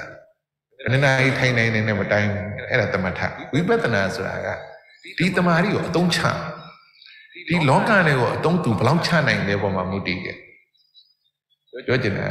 ပတ်စံနေရှိပြီးပတ်စံတို့ကြီးပိုင်နေတဲ့အလကားပဲပတ်စံတို့ကြီးပုံပိုက်ပြီးတော့သူအိတ်မပြောအောင်စောင့်ရှောက်နေရထိုင်ပြီးတော့ဒီပတ်စံကိုကိုယ့်ဘဝအတွက်ဘလို့အသုံးချမှာပိုအရေးကြီးတယ်ကျွန်တော်တို့ကစားတော့လုပ်တယ်ဆိုတာစစ်စည်းကောင်းနေမှုလုံးပါမဟုတ်ချက်တက်ပြုတ်တက်ပြီးအာဟာရဖြစ်အောင်လုပ်တယ်လို့ရှိရင်ဒီအစာအာဟာရဖြစ်တဲ့သူတွေကျန်းမာရေးညွတ်တယ်ပြောချင်တာကအကောင်းနေလုပ်ပြီးတော့အဲ့စားတော့တွေစားမှကျန်းမာရေးမညွတ်ညွတ်ဘူးဖြစ်နေအောင်တယ်တမအဲ့တော့တမာရီဘယ်လောက်ရှိလဲဆိုတာနဲ့အစားရဲ့ဒီရှိနေတဲ့တမာရီကိုဘယ်လောက်အသုံးချတတ်လဲကျွန်တော်တို့ပိုအရေးကြီးတယ်ထိုင်းလောက်လဲတမာရီကိုတီထောင်ရမယ်ဒီတမာရီကိုရပြီးရဲ့တမာရီကိုဘလို့အသုံးချမလဲကျွန်တော်တို့အခုအသုံးချမဲ့ဘက်ကိုမသိဘူးဘယ်နှစ်နိုင်ထိုင်းနိုင်နေဆိုတော့အဲ့ဒီထိုင်းနိုင်တဲ့ပြန်ပြုတ်ကြသွားတာပဲအသုံးချတာရှိမှသူပြန်ပြုတ်မကြတော့ဒီအသုံးချတတ်သွားရင်ဒီကောင်လေးကသူ့ဘဝမှာနေ့စဉ်အသုံးချရင်ဘယ်တော့မှမမေ့အသုံးမချလို့ရင်မေ့သွားတာပဲဒါလောကသဘောပဲအဲ့တော့ဒီ white board ပေါ် soft pen လေးနဲ့တင်ပြီးတော့အယောင်လေးဆွဲတယ်ကတင်အောင်ပြီးတင်အောင်ဆိုတော့အစင်လေးတစ်ခုဖြစ်သွားတယ်ဒီအစင်လေးကြောင့်မို့ဘာလေးပေါ်သွားတော့ဒီအယောင်လေးကအတန်းလေးဖြစ်သွားတယ်အစင်ကြောင့်ဘာဖြစ်သွားအတန်းဖြစ်သွားတယ်ဒီအစင်လေးကအဲ့တော့အတန်းလေးဖြစ်သွားကြဒီအယောင်လေးကအစင်တစ်ခုဖြစ်နေပုံသဏ္ဍာန်လေးတစ်ခုဘာပေါ်သွားတော့အတန်းဆိုတဲ့ပုံသဏ္ဍာန်လေးပေါ်သွားတယ်အတန်းလေးဖြစ်သွားတော့ကျွန်တော်အဲ့အောင်နာမည်ပေးလိုက်တာမြင်းကြောင်ဆိုတာတကယ်ရှိတာအယောင်ပဲရှိရအယောင်လေးကအစင်လေး color process အဲ့ဒါကိုကျွန်တော်ကအယောင်အစင်လို့စိတ်ထဲမှာမပေါ်ဘူးဘလို့ပေါ်သွားလဲမြင်းကြောင်အဲ့လိုမြင်းကြောင်လေးကိုသုံးခုလဲလို့တော့တရိကံဖြစ်သွားတယ်4000လေးလို့လိုက်ရင်စတုကံဖြစ်တယ်အဲ့တော့တရိကံအိမ်မက်တွေစတုကံအိမ်မက်တွေစဝိုင်းအိမ်မက်တွေဖြစ်ကုန်ဟုတ်ဝိုက်ဖို့ပေါ်အဝိုင်းလေးဆွဲကြည့်ပါလားဝါလုံးလည်းဖြစ်တယ်အဝိုင်းလည်းဖြစ်တယ်အဲ့ဒါလေးကိုဟလာဘယ်ကကျယ်လေးပါလိမ့်ထဲဘာဖြစ်သွားလဲလာမင်းကြီးလည်းဖြစ်သွားမှာဟုတ်ဝိဇ္ဇာအိမ်မက်တဲ့အကုန်ရောက်ဝိုက်ဖို့ပေါ်အပြောက်လေးတစ်ခုချကြည့်soft pen လေးနဲ့အပြောက်တွေအဆက်တွေအဲ့ဒီအပြောက်အဆက်လေးကိုအခရာကာကြီးတေးတေးတင်အပေါ်လေးရောက်သွားတယ်အမှားတေးတေးတင်ဖြစ်သွားတယ်အောက်ရောက်လိုက်တယ်အောက်ကမြင်ပြီးသွားရှေ့လေးကိုရောက်တော့ဝက်စီပေါက်တွေဖြစ်ကုန်တယ်ကနန်းတစ်ခုကြာသွားတိုင်းအဲ့ဓာတ်သမဖြစ်အောင်ပဲအင်္ဂလိပ်စာကြောင်းပြီးရင်နောက်မှချလို့ချင်းအဲ့ဒါပါ full stop တယ်အမှားကိုဝိဇ္ဇာအိမ်မက်ကြီးပဲအယောင်တစ်ခုပဲရှိတယ်လို့ကျွန်တော်စိတ်ထဲမှာမပေါ်သေးဘူးအမှန်တရားတစ်ခုကိုမမြင်သေးဘူးအမှန်တရားတစ်ခုကိုမြင်တယ်နေရဒေသအလိုက်တော့အမှန်တော့အမှန်တရားပဲဒီရောင်ဆိုတဲ့အပြောက်လေးတစ်ခုဟာတေးနေအောက်ကမြင်နေ west sea ပေါက်တွေ food store တွေဓာတ်သမားတွေဒါကာလဒေသလိုက်မှန်းတယ်အဲ့မဲ့ဘယ်နေရာဆိုဒါလေးအပြောက်လေးအဆက်လေးပဲအပြောက်အဆက်လို့သိနေတာကကာလမျိုးဒေသမျိုးတော့မှန်းတယ်ကာလလို့ဒေသလည်းမဟုတ်သေးဘူးအဲ့လေးကအယောင်လို့တကယ်ပြမတ်တရားတစ်ခုကအယောင်ပဲရှိတယ်အပြောက်တို့အဆက်တို့ဆိုတော့ဘာရပုံသဏ္ဍာန်ပါသွားပြီအပြောက်တို့အဆက်တို့ ပုံသဏ္ဍာန်တစ်ခုပေါ်မှာအနံပေးလိုက်တယ်ဒါပေမဲ့သူ့ကိုအယောင်လို့သဘောပေါက်သွားရင်အပြောင်လေးလည်းအယောင်ပဲ white board လည်းအယောင်ပဲအယောင်လို့သိလိုက်တာနဲ့ကာလလွန်ဒေသလွန်တစ်ခုကိုရောက်သွားဘယ်နေရာကြည့်ကြည့်အယောင်ပဲဆိုတာအဲ့တော့အတိတစ်ခုသိတာတောင်မှကာလဒေသအလိုက်အမှန်တရားကာလမျိုးဒေသမျိုးအမှန်တရားကာလလွန်ဒေသလွန်ဆိုအမှန်တရားလို့စိတ်ထဲမှာဒီအယောင်လေးတစ်ခုပေါ်မှာပညာရက်တစ်ခုမဖြစ်ဘူးဂရိကန်တို့စတူကန်တို့ full stop တို့အောက်ကမြင်တို့ဓာတ်သမတို့ပြောချင်ရပြောဒါဒီအားလုံးသိခဲ့တာပဲကျွန်တော်စာရေးသင်ခဲ့တာဒါပေမဲ့ကာလဒေသအလိုက်မှန်တဲ့အမှန်တရား relative truth ကာလမျိုးဒေသမျိုးအမှန်တဲ့အမှန်တရား universal truth ကာလလွန်ဒေသလွန်ဆိုတဲ့ novel truth ဆို beyond boundary limitation လွန်သွားမြောက် beyond the world လောကကိုလွန်သွားပြီကိုတခါမှမခံစားဘူးကိုမှဒီဓာတ်ထဲကိုမရောက်ဘူးလားအဲ့တော့အောက်ကမြင်နေဝက်စီဘောက်တွေကနေပြီးကျွန်တော်ကကာလလွန်ဒေသလွန်ဒီခံစားလို့ရတယ်ဒါဗုဒ္ဓရဲ့ပညာပဲဒါလေးမှဒီလိုခံစားလို့ရဆိုကျန်တာတွေပြောမနေပြီးသွားပြီဗုဒ္ဓကျေးဇူးဘယ်လောက်ကြီးလဲဆိုတာအဲ့တော့ white book ပေါ်မြင်းချောင်းကအလုံးသိခဲ့တယ်အဲ့တော့ဒီမြင်းချောင်းနဲ့ပတ်သက်ပြီးတော့ကိုညံနဲ့မှာဒီလိုတွေပေါ်ဘူးလားပညာရက်တရက်လို့ပေါ်ဘူးလားဒါပဲတရားကလက်တွေ့ကြကြပဲတရားကိုစစ်เสียလက်တွေ့ကြကြစစ်လို့ရတယ်ဟုတ်လားတရားမှာကျွန်တော်တို့ကဟိုသိပ္ပံပညာလို့ microscope နဲ့ကြည့်ကြအောင်လို့ဉာဏ်နဲ့လောကထဲမှာအကုန်ပြောလို့ရတယ်တကယ်သဘောပေါက်ဖို့ပဲလို့ပဲစာရင်းတော့ပေါ့စာဆိုရတော့တင်ရတာပေါ့ဒါပေမဲ့အဲ့စာနဲ့အချိန်ကုန်တိုင်းဘဝထဲရောက်မှာပေါ့ရေကူးတာကိုစာလို့တင်စာလိုပဲတတ်မှာပေါ့ရေထဲမှာသူတကယ်မကူးတာဘယ်တော့မှကူးတတ်မှာမဟုတ်ဒီတော့စာလို့ရေကူးနည်းတွေသိနေပြီနဲ့တကယ်တမ်းသင်္ဘောမှောက်လို့ရေထဲမှာဒုက္ခရလို့ရေမကူးတတ်ဘူးဆိုတော့သေပေါ့အဲ့တော့စာရီတက်ပြီပဲလဲဘဝထဲမှာရေကူးတတ်ပလားမကူးတတ်တော့သေပဲပေါ့သေတာဆိုရုပ်နာမည်သေနေပေါ့ကိလေသာမသေတာနော်အဲ့တော့အခုနေရထိုင်ရတာတယောက်နဲ့တယောက်ကြက်နေလားချောင်းလားနေရထိုင်ရတာချောင်းလားကြက်လားချောင်းတယ်နော်ဒါပေမဲ့နေရထိုင်ရတာချောင်းလားကြက်လို့ဆရာချောင်းပါတယ်ဆိုတော့လေသူရုပ်ခန္ဓာကိုယ်ပြီးစိတ်ချောင်းတယ်လို့သူသိမထီဘူးစိတ်တရားကြက်အမှန်တော့စိတ်တရားဒီထဲမှာချောင်းတော့မကြက်တယ်ဒါပေမဲ့ချောင်းလားဆိုရင်ကျွန်တော်ယုံနံခန္ဓာပဲအမြဲတမ်းစဉ်းစားတယ်နေရထိုင်ရတာချောင်းပါရဲ့ဆရာရောမကြက်ဘူးတော့စိတ်တွေကိလေသာနဲ့ညက်နေတာသဘောတစ်ခါမှမပေါက်ယုံနဲ့တည်ကျင်လားလို့မင်းယုံနဲ့မတည်မယ်စဉ်းစားကိလေသာတည်ရမယ်လို့ဘယ်တော့မှမစဉ်းစားဘူးတင်းချိုင်းလို့ပြောလိုက်လဲယုံနဲ့တင်းချိုင်းမယ်စဉ်းစားတယ်ကိလေသာတင်းချိုင်းကိုမစဉ်းစားဘူးနေရတာကြက်လားကြောက်လားဆိုရင်ယုံနဲ့ပဲဆရာနေရတာချောင်းပါတယ်ချောင်းကြီးပါတယောက်နဲ့တယောက်စိတ်ကကိလေသာနဲ့ကြက်နေတာသူမသိဘူးဆိုတော့ beyond ဆိုတဲ့ဒီလွတ်မြောက်မှုတစ်ခုကိုမခံစားဘူးသေးဘူးကြံမှန်းလည်းမသိဘူးချောင်းမှန်းလည်းမသိပါဘူးစိတ်ကညစ်တာလည်းညစ်တာတော့သိရင်ဒီဘောသူညစ်တာပေါ့ပြောတယ်ဆိုလည်းဒီတိုင်းတာလေးတစ်ခုပဲရှိတာပဲကိလေသာနဲ့ပြောတယ်ကိလေသာနဲ့စိတ်တွေကျဉ်ကျက်နေတယ်လို့ဒီလိုခံစားဘူးသေးဘူးစိတ်ထဲမှာဒီယုံနဲ့ကိလေသာကိုစိတ်ထဲမှာမပေါ်လွင်မတင်ရှားသေးဘူးပေါ့နော်အဲဒီလိုတွေပေါ်လာပါပါတရားအခက်ချင်းမဟုတ်ဒီလမ်းကြောင်းမဟုတ်ကောင်းကောင်းမလျှောက်ဘူးလို့ကောင်းကောင်းမလျှောက်ဘူးလို့ဆိုတာလျှောက်တော့လျှောက်တယ်ရောက်တော့ရောက်တယ်ကျွန်တော်တို့ကဒီဘောကိုတဲနဲ့မမသွားဘူးကျွန်တော်တို့ကနော်ကျွန်တော်လည်းလမ်းကြိုလမ်းကြားကြိုက်တယ်နဲ့တွေ့အဲ့ဒီလိုပဲလမ်းကြိုလမ်းကြားတွေရောက်သွားပြန်နော်ဟုတ်ပါပြီကဲအဲ့တော့ဖတ်ကြအောင်ဆိုအတန်အိမ်မက်အတန်အိမ်မက်အတန်ငိုပင်တတ္တဝါတင်တော့ခုအတန်ကြားပါကခွေးဟုသိပါသည်အမှန်မှာတော့အတန်သည်နားမှကြား၍ခွေးဟုသိခြင်းဖြစ်သည်အရှိတရားသည်အတန်ပင်ဖြစ်တော်လဲအတိတရားတွင်တတ္တဝါအယူကညိပါဝင်သွားလေသည်ကြားသည့်အတန်ကိုပင်တတ္တဝါအယူဖြစ်ပြီးအဝိဇ္ဇာအိမ်မက်မက်သည့်အတိုင်းတကယ်ထင်ကြလေသည်ဟုတ်ပြီတော့လူကြရင်လည်းခွေးလို့သိတာဗောလေမြန်မာလူကလည်းခွေးလို့ပြောလိုက်တာနဲ့လေခွေးဆိုတာနားထဲမှာအတန်ပဲစိတ်ထဲကျအကောင်ပုံသဏ္ဍာန်ကြီးဖြစ်သွားတာဒါပေမဲ့ခွေးလို့ပြောရင်နားထဲမှာအတန်ဝင်တယ်လို့ကျွန်တော်မသိဘူးနားကကြာရင်အတန်လို့ကိုမသိဘူးတရားကဘာမှတော့မခက်ဘူးကျွန်တော်တို့အဲ့အရာကြီးကိုသတိပြုမိအောင်ပြောချင်တာအဝိဇ္ဇာအိမ်မက်တဲ့မဲ့တယ်ပြောရင်ရေထဲမှာကျွန်တော်တို့နစ်နေတာအဝိဇ္ဇာဆိုတဲ့ရေထဲမှာနစ်နေတစ်ခါမှခေါင်းလေးပေါ်မျက်လုံးလေးပေါ်နှာခေါင်းလေးပေါ်ပြီးတော့မကြည့်ဘူးကြည့်တော့ရင် လူကတော့တင်းတယ်ပဲမျက်လုံးလေးပေါ်နှာခေါင်းလေးပေါ်သွားပြီဆိုတော်တော်သက်သာကနေရပြီပတ်ဝန်းကျင်ကိုလည်းကောင်းကောင်းမြင်သွားပြီဒီမှာကျွန်တော်ရေထဲမှာနစ်နေတော့ဘာမှလည်းမသက်သာဘူးကျွန်တော်တို့ကဘာမှလည်းမမြင်ရသေးဘူးအဲ့တော့ကြားလိုက်တာနဲ့ခွေးလိုကြားလိုက်လေအကောင်တစ်ခါတည်းဖြစ်နေရပဲနားမှာအတန်ပဲလာတာနားထဲမှာအဲ့ဒါလေးပြောပြအောင်ပဲကျွန်တော်တို့ငယ်ရပေါ့ငယ်ရဆိုတာကျွန်တော်ဆရာဝန်ဖြစ်ပြီးသားပေါ့နော်ဖြစ်ပြီးသားဆိုတော့သူ့တငယ်ချင်းတွေကဖားကတ်မှာသွားပြီးတော့ဈေးကနေဖွင့်ကြ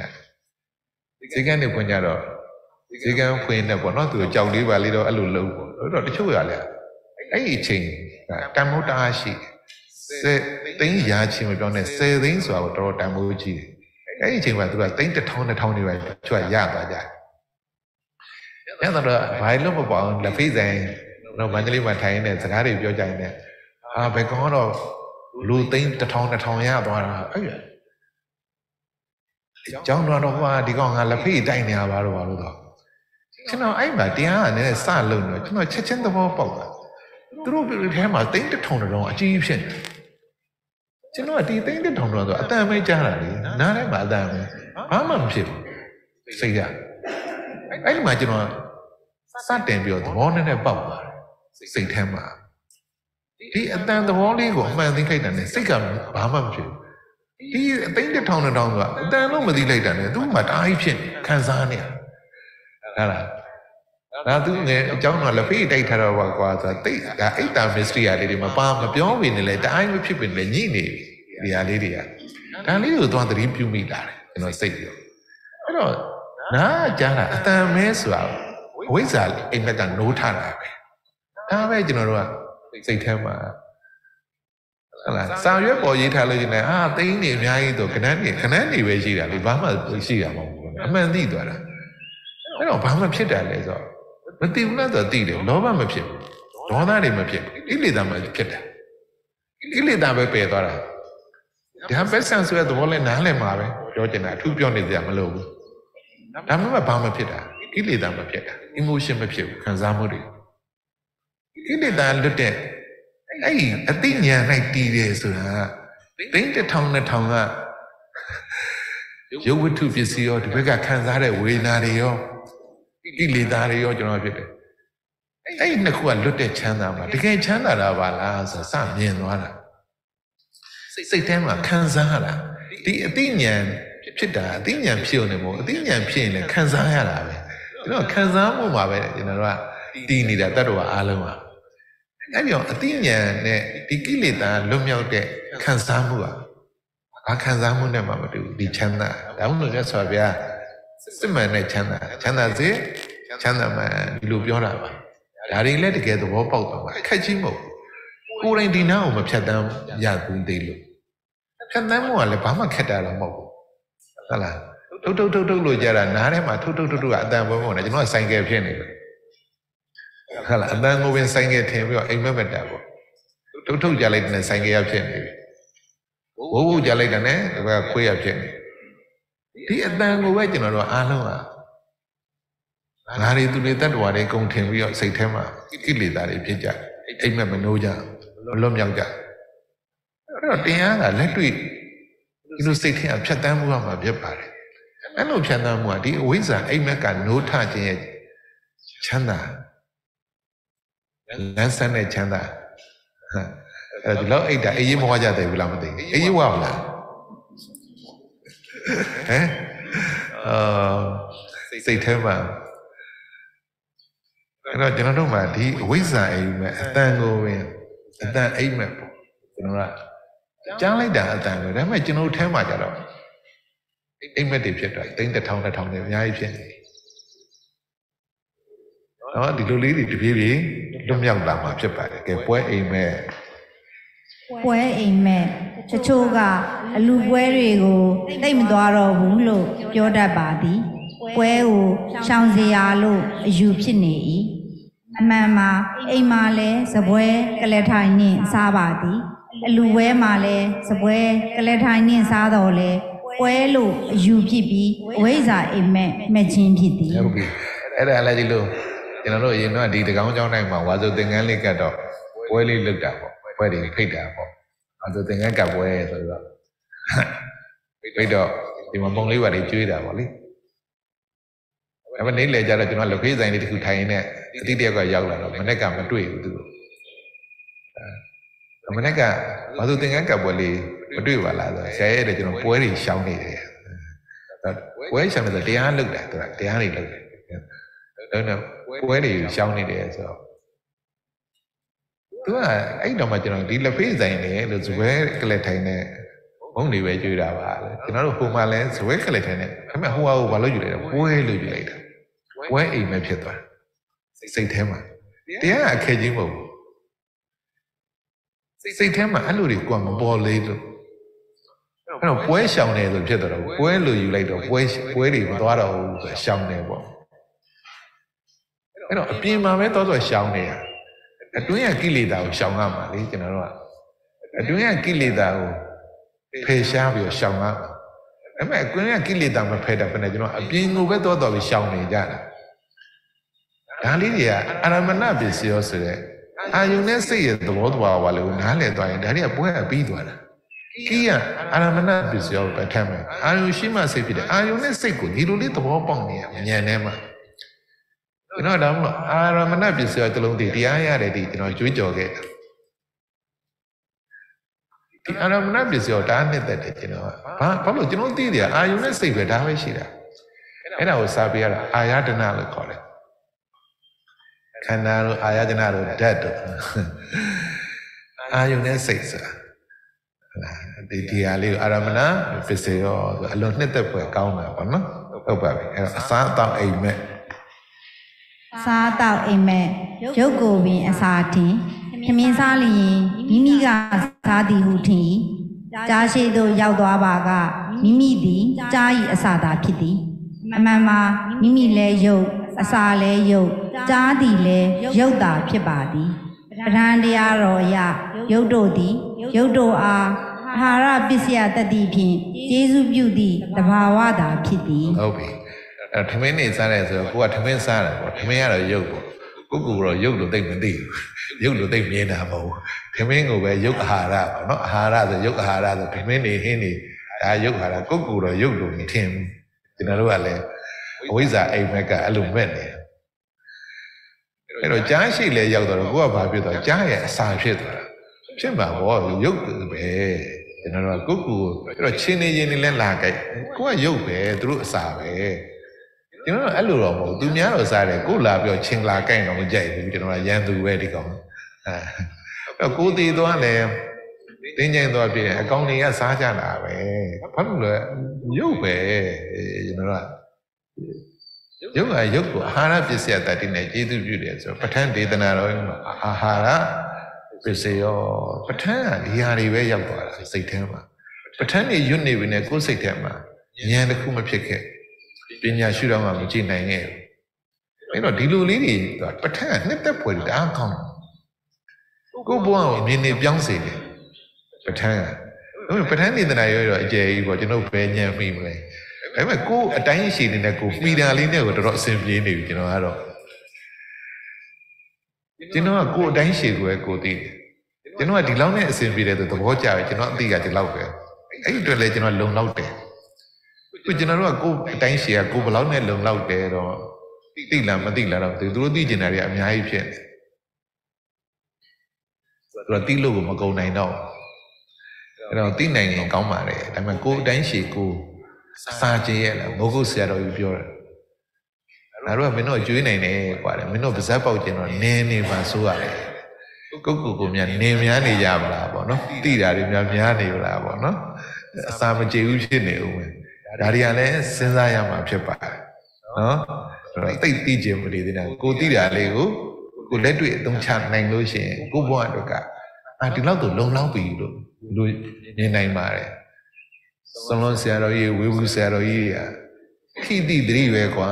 တတိတည်းတတိတည်းတော်ပြီတဲ့ဘာဖြစ်လို့လဲဗိရိကသုံးပုံဆိုတာဒီနေ့ချုပ်ရင်ဘောရိပက္ခိယ38ပါးဆိုတဲ့ဒီပဋ္ဌာန်း၄ပါးတမ္မပဋ္ဌာန်း၄ပါးအဋ္ဌိပတ်၄ပါး၄၃၄စနစ်အိမ်တွင်၅ပါးဘုံ၅ပါးအိမ်တွင်၅ပါးဘုံ၅ပါး30ဟောစဉ်9ပါးမဲ့ခင် 10 ပါအလုံးဘောရိပက္ခ39ပါဒါပဲအနေချုပ်တာအဲ့ဒါအနေချုပ်သီလသမารိပညာပဲရတယ်သီလသမารိပညာကိုနှိမ့်ချုပ်လိုက်လို့ထိတိသတိပဲရတယ်တတိတဲ့ထိတိတဲ့ဒီအကုန်ပြီးသွားပြီအဲ့လောက်ကြလည်းမရအောင်ကျွန်တော်နားမလဲဆရာတော်ကြီးကထိတိမှာအကုန်ပါသွားပြီဒီက3ပုံလုံးသီလသမารိပညာသူကျွန်တော်ရှောင်းနဲ့ကြံထိဘူးလားလက်နဲ့လည်းဘာတွေထိဘူးလဲသီလသမารိပညာကိုပြည့်စုံတယ်အဲ့ထိတိနေရာမှာသီလသမารိပညာပြည့်စုံတယ်လို့စိတ်ထဲမှာပေါ်လာထိရတိရတတသီလသမารိပညာဘာဖြစ်လို့လဲအဝိဇ္ဇာအိမ်ဘက်ထဲမှာထိတိဆိုဘာမှမဆန်းဘူးကျွန်တော်တို့ကရေပြည့်နေတဲ့စီဝိုင်းနဲ့ရေဝင်ကျလို့ရေရှမ်းကြတာဘာမှမဆန်းခဲ့ပြပြမောအတင်းတိတွေမြည်ကြည့်တော့ပြုတ်ကြတယ်ဘာမှမဆန်းဘာမှဖြစ်ဘူးထိတယ်တိတယ်ကျွန်တော်တို့အကုန်ဖြစ်ကြဘာမှမဖြစ်ဘူးဆိုတော့ဆရာတော်ကြီးကိုဝေဘူးဆရာကြီးတို့ကိလေသာငြိမ်းတဲ့နိဗ္ဗာန်ရောက်တာသီလသမารိပညာပြည့်စုံသွားပြီထိတိတယ်မှာသီလသမารိပညာတွေပြည့်စုံတယ်ဉာဏ်ပြည့်သွားတာဒီအသိဉာဏ်၌မှာချမ်းသာစေအကုန်တည်တယ်ဒီအသိဉာဏ်ဒါပဲလေကျွန်တော်တို့ကဒါပေမဲ့စိတ်ထဲမှာတရားအထုတ်တဲ့လုပ်ငန်းစုကဒီလိုလို့မပေါ်သေးဘူးရေပြည့်နေတဲ့ဆွေနဲ့ရေဝင်ချလို့ရေရှမ်းကြတာတတ်အခမိလိဇာတတ်ပဲမြူတန်နီးရမှာတဲ့တတ်ပဲဇွန်လွန်ဆရာကြီးဝေဘူးဆရာကြီးတတ်ပဲထိတိရတတ်ပဲသီလသမารိပညာပိဋကသင်္ဍာရီလည်းအများကြီးပဲသင်္ဍာနေလည်းတက်လိုက်တာအဘိဓမ္မာတွေကတတ်ပဲဝိသုဒ္ဓိမတ္တိဒီကကြော်တွေဟာတတ်တွေပဲသူတို့ကအောင်းနေတာပဲအဲ့အရာတွေကတော့အဲ့တော့ကိုယ်တိုင်းရှိကိုသိဖို့အရေးကြီးတယ်ကိုဘယ်လောက်ဆိုင်ကိုကျမ်းမာရေးအတွက်ညီကိုအတွက်မျှတတယ်ကိုအတွက်အကျိုးများတယ်နော်ဒီလိုလေးနားလည်ရမှာဖြစ်ပါတယ်အဲ့တော့ကျမ်းမာရေးအိမ်မဲ့တဲ့ကျမ်းမာရေးအိမ်မဲ့ရုပ်ကိုပင်ငါဟုတင်လမ်းလျှောက်လျင်ငါကျမ်းမာသေးတယ်ငါကျမ်းမာရေးကတိတ်မဆိုးသေးဘူးဟုထင်တတ်ပါသည်အမှန်မှာရုပ်တို့အလွန်အကျွံမဖောက်ပြန်အောင်ညီညွတ်မြတ်တာအောင်လှုပ်ဆောင်နေရခြင်းဖြစ်သည်ထိုရုပ်တို့သည်ငါလည်းမဟုတ်ငါပိုင်သည့်အရာလည်းမဟုတ်ပါတေလျင်ထားသွားယုံကလွဲ၍ဘာမှမဟုတ်ပါဟုတ်ပြီအဲ့တော့ဒီအောင်ငါလို့ဒီရုပ်ကြီးကိုငါလို့မြဲစဉ်းစားတယ်ကျွန်တော်ဘယ်လိုရုပ်ပဲခဏလို့ပေါ့နော်အစာစားတဲ့ရုပ်ကရုပ်ကိုကျေသူပြနေကိုရုပ်ကလည်းအစာပဲလို့စတင်သိသွားတယ်အဲ့ဒါမှလမ်းလျှောက်တော့ငါကျမ်းမာရေးကောင်းမှတရားတွေအားထုတ်နိုင်မယ်စပြောဒီလိုစဉ်းစားတာကျမ်းမာရေးလည်းမဆိုးသေးပါဘူးလို့ဘာလို့ပေါ့နော်အမှန်တော့ဒါရုပ်ကိုပဲရုပ်ကိုမဖောက်ပြန်အောင်ကျွန်တော်တို့ကပြုပြင်ပေးရတာပေါ့မမှန်တော့လမ်းလျှောက်လို့ပြုပြင်လိုက်အစာအာဟာရလေးနဲ့ပြုပြင်လိုက်ဆေးလေးနဲ့ပြုပြင်လိုက်အမျိုးမျိုးရုပ်ကိုမဖောက်ပြန်အောင်ချို့ကြတော့ပိန်နေနဲ့အလှအောင်လုပ်ချင်ကြတော့ပြုပြင်ကြတယ်နောက်ဆုံးကြလဲဒီယုတ်ကြည့်ပါဖြစ်တယ်ဒီတော့ဘာမှလည်းဟုတ်တာမဟုတ်ငါလို့လည်းပိုင်လို့ရတာမဟုတ်အကုန်ထားသွားတယ်ရတယ်နော်ရည်စရာလုံးနဲ့အေးပေါ့ပေါ့ဘော်ဒီလှအောင်လုပ်ထားတော့အသေးတော့ပြဆိုတင်လို့ကောင်းတာပေါ့လို့ပိုင်ကြီးပူမနေတာပေါ့လို့ပြောချင်တာကကျွန်တော်ကဒီယုတ်ကြီးကိုငါပိုင်တယ်လို့ထင်နေတာဒီယုတ်ကကျွန်တော်ပိုင်တာပေါ့စာပေဆိုလဲကံစိတ်ဥအာဟာရပေါ့နော်ဒါသူတို့ပူရင်သူကချက်ချင်းပူတာဒါသူတို့အိမ်လဲချက်ချင်းဖောက်ပြန်တယ်ကျွန်တော်အိုနာသေးအိုနေတာကျွန်တော်ဘာမှရလို့မရဘာဝတရားကြီးပဲ natural process တခုပဲယုတ်ကစိတ်ထဲမှာဒါတွေကိုမပေါ်လွင်မှုဖြစ်နေသူကမပေါ်လွင်တာပေါ့ကျွန်တော်ကအိမ်မက်မဲ့တယ်ကျွန်တော်မမြင်ဘူးဖြစ်နေအိမ်မက်ကမနိုးထဘူးဖြစ်တော့စိတ်ထဲကမပေါ်လွင်ဘူးပေါ့နော်ဟုတ်ပါပြီကဲတောင်ကြီးအိမ်မက်တဲ့တောင်ကြီးအိမ်မက်တောင်ကြီးရောက်တဲ့အခါတောင်ကြီးမြို့ကตายရတယ်လှတယ်နေလို့ကောင်းတယ်လို့ပြောကြပါသည်အမှန်ကတောင်ကြီးမတွေ့ပါအိမ်တွေတိုက်တွေလမ်းတွေတစ်ပင်တွေကားတွေလူတွေပဲတွေ့ပါသည်အေးတာလဲတောင်ကြီးမဟုတ်ပါ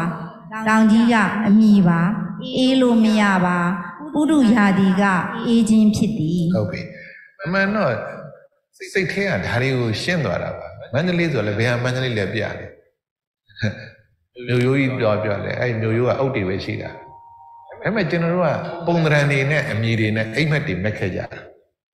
တောင်ကြီးကျွန်တော်တို့ခီးသွားတော့တောင်ကြီးလည်းရောက်သွားတော့ပူတဲ့အချိန်ကြီးသွားကြတာ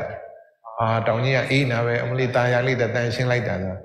သူကတောင်ကြီးကြီးလုံးတယ်ငါတော့တောင်ကြီးမတွေ့ပါဘူးကွာလို့တွေ့လဲအိမ်နေတိုက်တွေကလည်းတန်ရှင်းတာပဲတွေ့တာပေါ့အေးလေတောင်ကြီးကအေးတာမဟုတ်ပါဘူးရာသီကအေးတာပဲဆိုတောင်ကြီးလူကအိမ်မက်မက်လိုက်တာပြောချင်တာခုနကလိုချောင်းသာအိမ်မက် beach အိမ်မက်တွေဖြစ်နေကျွန်တော်တို့မှာ စိတ်ထဲဓာတ်တွေအမှန်မြင်သွားတာတင်ဟာဆိုတာကျွန်တော်တို့ထင်ထားတာဘလို့ထင်ထားလဲတော့မသိဘူးအင်္ဂလိပ်လိုတော့ realization ပေါ့ realize ဖြစ်သွားတယ်ရှိတရားတွေအိမ်မက်ကနိုးထသွားတာကျွန်တော်တို့ကအတွေးထဲမှာပဲပြောနေကြတာရုပ်တည်နေပြောလဲအတွေးတွေကရုပ်နဲ့နေပြောတာဟုတ်မြင်တာကြားတာကိုကြားတဲ့အတန်ရုပ်ကြားတာနံပေါ်နေလို့ကိုယ်ထိပ်မှာရုပ်နံမပေါ်မြင်လို့ရှိရင်လည်းမြင်စိတ်ပေါ်နေလို့မပေါ်ကိုယ်ဘက်ကဟာတွေကမတိတတ်သေးဘူးရုပ်တွေကိုမြင်စိတ်ကတိနေတယ်နဲ့ရုပ်နံအတွေးတွေကရုပ်နံနေတော့ပြောမှသိမယ်အတွေးတွေကရုပ်နံနေရတော့အဲ့မဲ့ကိုခုထိတယ်သိတယ်ရုပ်နံပေါ်နေကိုထိတယ်လှုပ်တယ်လှုပ်ချင်တဲ့စိတ်ကြောင့်လှုပ်တဲ့ရုပ်ဖြစ်တယ်လို့မပေါ်ခုကြားလို့ရှိရင်အတန်ရုပ်ကြားစိတ်ပေါ်လို့သိတယ်မြင်စိတ်ပေါ်လို့သိတယ်လို့ကျွန်တော်တို့စိတ်ထဲမှာပေါ်ဘာဖြစ်လို့လဲဒီနေရာကိုကျွန်တော်တို့မကြက်စားနိုင်တယ်ပစ္စုပန်ခိုက်တယ်ကျွန်တော်ညံထဲမှာမပေါ်လို့ကျွန်တော်ပစ္စုပန်နဲ့မနေတတ်သေးဘူးကျွန်တော်တို့ကအတွေးတွေနဲ့အတိတ်မှာနေမယ်အနာဂတ်မှာနေမယ်ဒါတွေပဲပြေးနေတာစွန်းတစ်ပါးကိုပြေးပစ္စုပန်တွေကျွန်တော်တို့စိတ်ထဲမှာ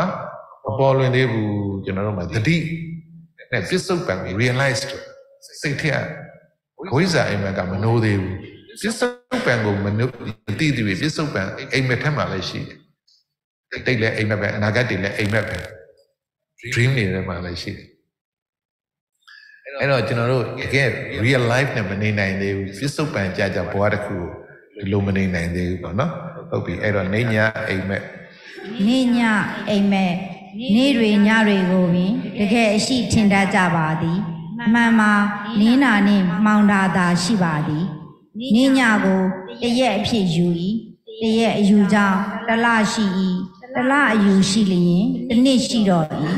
အမှန်မှာအလင်းအမောင်ကိုတရက်တလတစ်နှစ်အယူဖြစ်ပြီးအဝိဇ္ဇာအိမ်မက်မဲ့ခြင်းဖြစ်သည်အကြီးအိမ်မက် Facebook အိမ်မက်အကြီးကားပေါ်တွင်ယောက်ျားမိန်းမမရှိပါဆေးအယောင်ကိုပင်ယောက်ျားမိန်းမအယူဖြစ်ပြီးသိခြင်းဖြစ်၏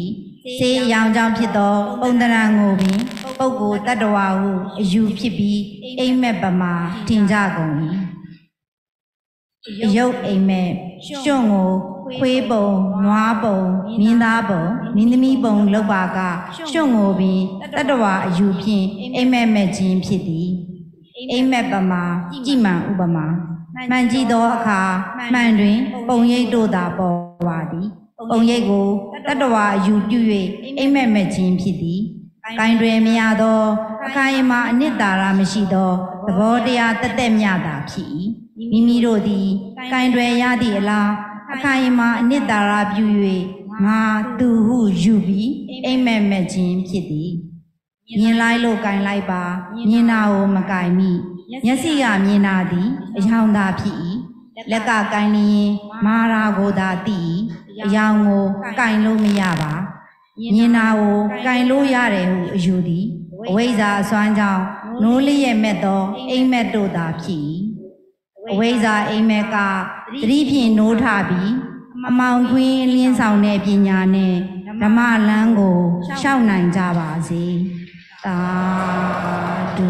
သာဓုသာဓုဟုတ်ပြီအဲ့တော့အခုဗာလေးတစ်ခုပြောချင်တာလဲဆိုတော့ကျွန်တော်တို့မှာအယူတွေရှိတယ်အယူဆိုတာကကျွန်တော်တို့တကယ်ရှိတာလင်းတာကိုနေ့လို့ယူထားတယ်မှောင်တာကိုညလို့တကယ်ယူထားတာအယူတစ်ခုရှိ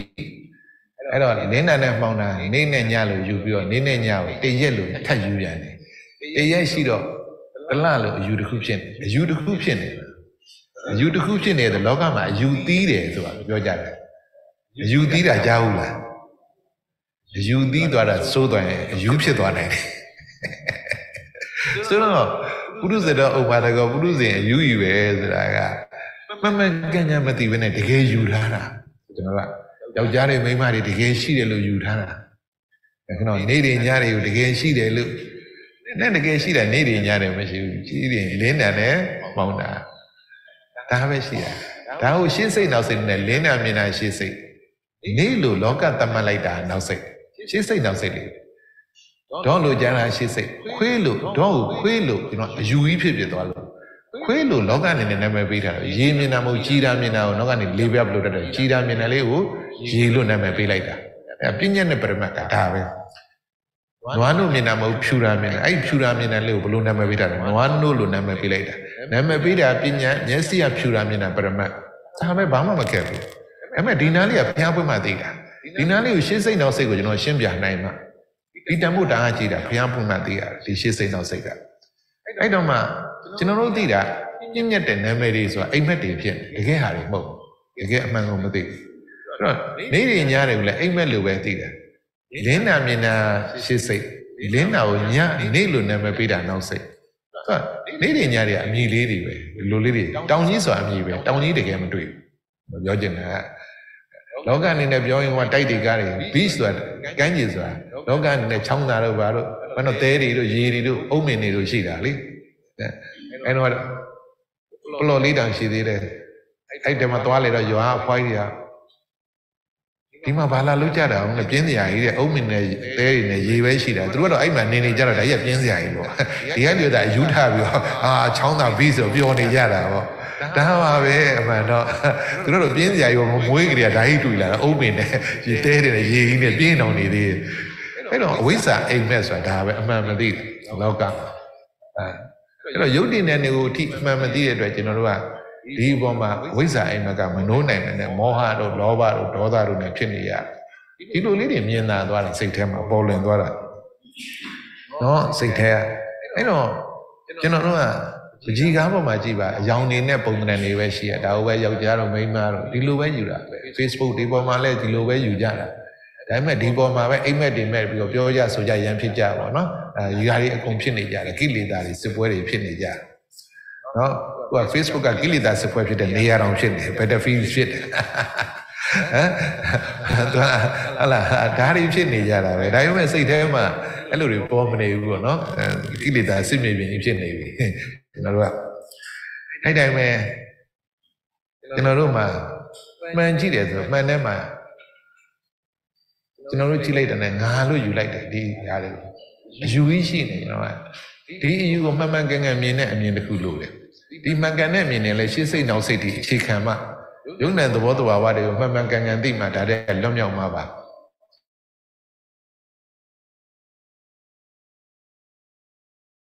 ဒါတွေကမရှိဘူးပဲဒါတွေကအဲ့လိုတွေလုပ်ကြတာဒါ psychology ပဲ psychology ရဲ့ philosophy ရဲ့ reality ရဲ့ဒီသုံးခုနားလည်ရမယ် psychology ဖြစ်နေရလား philosophy ပေါ်မှာပဲတောင်းတင်တာလား reality ထိရောက်တာ reality ထိရောက်မှအဲ့ reality ဆိုတဲ့အစစ်မှန် prima တရားတွေပေါ်မှာအခြေခံမှ philosophy တခုဖြစ်လာအဲ့ philosophy ကျမှဘဝထဲကိုထုတ်သုံးတာ psychology ဖြစ်လာတယ်ဒါပေမဲ့တချို့ကဒီ reality ထိမရောက်ဘဲနဲ့ psychology နဲ့ကိုယ်စိတ်ကိုလှည့်စားနေကြတာဟုတ်လားအဲ့ဒါကပြဿနာရှိတယ်ကျွန်တော်တို့ဝိဇ္ဇာအိမ်မက်ကနိုးတာမဟုတ်ဘူးအိမ်မက်ထဲမှာပဲကြောင်ချောက်ချဖြစ်နေဒါလေးတွေကိုလည်းမှန်မှန်ကန်ကန်ပြမြင်ရမှာဖြစ်ပါတယ်နော်ဟုတ်ပါပြီအဲ့တော့လောကမှာမျက်စိကအယောင်မဲမြင်တယ်နားအတန်ပဲကြားတယ်ဒါအာရမဏပစ္စည်းကိုမှန်မှန်ကန်ကန်သိလာအဲ့တော့မြင်တာအယောင်မြင်တာကိုသွားကင်လို့ရတယ်ကျွန်တော်ထင်းတာကအဝိဇ္ဇာအိမ်မက်ကိုယ်စိတ်ထဲမှာမြင်တာကိုကင်လို့ရတယ်အမြဲထင်တာဒါလောကသဘောပဲအဲ့မဲ့မြင်တာအယောင်ဆိုတာတကယ်ပရမတ်ကိုရောက်လာနားအတန်ပဲကြားတာနှာခေါင်းကအနက်ပဲသိတယ်ရှားအရသာပဲသိတယ်ကိုကမာတယ်ပြောတယ်တိုးတယ်တွန်းတယ်ပူတယ်အေးတယ်ဒါပဲသိတယ်စိတ်ဆိုတာသဘောတရားတက်တက်ပဲအတွေးဆိုတာဒါကိုမှန်မှန်ကန်ကန်အာရမဏပစ္စည်းအာယုန်နဲ့စိတ်ကိုဒီလိုနားလည်နေမြင်ရင်အယောင်ပဲမြင်ရတယ်အဲ့အယောင်ကသွားကင်လို့မရကင်ရင်မာတာပြောတာပဲကံယဝိညာဉ် specific ဖြစ်တယ်လောကမှာစက္ကုဝိညာဉ်ကအယောင်ပဲသိတယ်ကံယဝိညာဉ်မာတာပြောတာအာယုန်နဲ့ယုံ nant ကိုရောက်သွားပြီ reality ကိုရောက်သွားပြီဒီပေါ်ကိုအခြေခံပြီးတော့ philosophy ပါမြင်လိုက်ကိုကင်လို့မရဘူးဒါ philosophy တစ်ခုစဖြစ်တယ်ကျွန်တော်တို့ကအဲ့တော့အခုမြင်တာကိုစားလို့ရတဲ့ထဲကုန်ကြပြီဒါတွေကမှားနေတာအဲ့တော့ကျွန်တော်အကျော်လေးပြောတယ်မြင်လဲအကျော်ကြားလဲအကျော်နံလဲအကျော်စားလဲအကျော်ထိလဲအကျော်တွေးလဲတခုတည်းဖြစ်နေမဟုတ်ဘူးမြင်ရင်အယောင်အကျော်ဖြစ်မယ်ကြားရင်အကျော်လို့ကြရင်အတန်အကျော်ဖြစ်မယ်နံလို့ရှိရင်အနံ့အကျော်ဖြစ်မယ်စားရင်အရာတော့သူ specific ဖြစ်မယ်သူဝิญဉ်နဲ့သူအာယုံနဲ့ဆိုရင်အာယုံကရုပ်ပဲဘက်ကနံမယ်ရုပ်တင်တဲ့နေကိုဒီလိုကျွမ်းကျင်ရမှာဖြစ်ပါတယ်ဒီ reality မရောက်ဘဲနဲ့ပြောနေလို့ကတော့ philosophy ဖြစ်ရင်ဖြစ်မယ် psychology ဖြစ်ရင်ဖြစ်မယ်ဒါကရက်စွာဘုရားရဲ့သင်ကြားမှုပေါ်မှာအခြေခံတာမဟုတ်ဘူးဒါကိုယ်ပိုင်ယူဆတစ်ခုတွေဖြစ်ခဲ့တယ်အဲ့တော့ရက်စွာဘုရားရဲ့တရားတွေကိုအခြေခံ reality ရုပ်နဲ့အကြောင်းကျိုးဆိုရင်အနတ္တရှုထောင့်ထိကျွန်တော်တို့ကိုကသိမြင်ရမှာဖြစ်ပါတယ်နော်အဲကြောင့်မလို့ ဒီရုပ်တည်နေတဲ့အကြောင်းအကျိုးတွေကိုအခြေခံသိမြင်လိုက်ဝိဇ္ဇာအိမ်မက်ကနှုတ်ထလာကြမှာဖြစ်ပါတယ်ကဲအားလုံးကိုကျေးဇူးတင်ပါတယ် သာ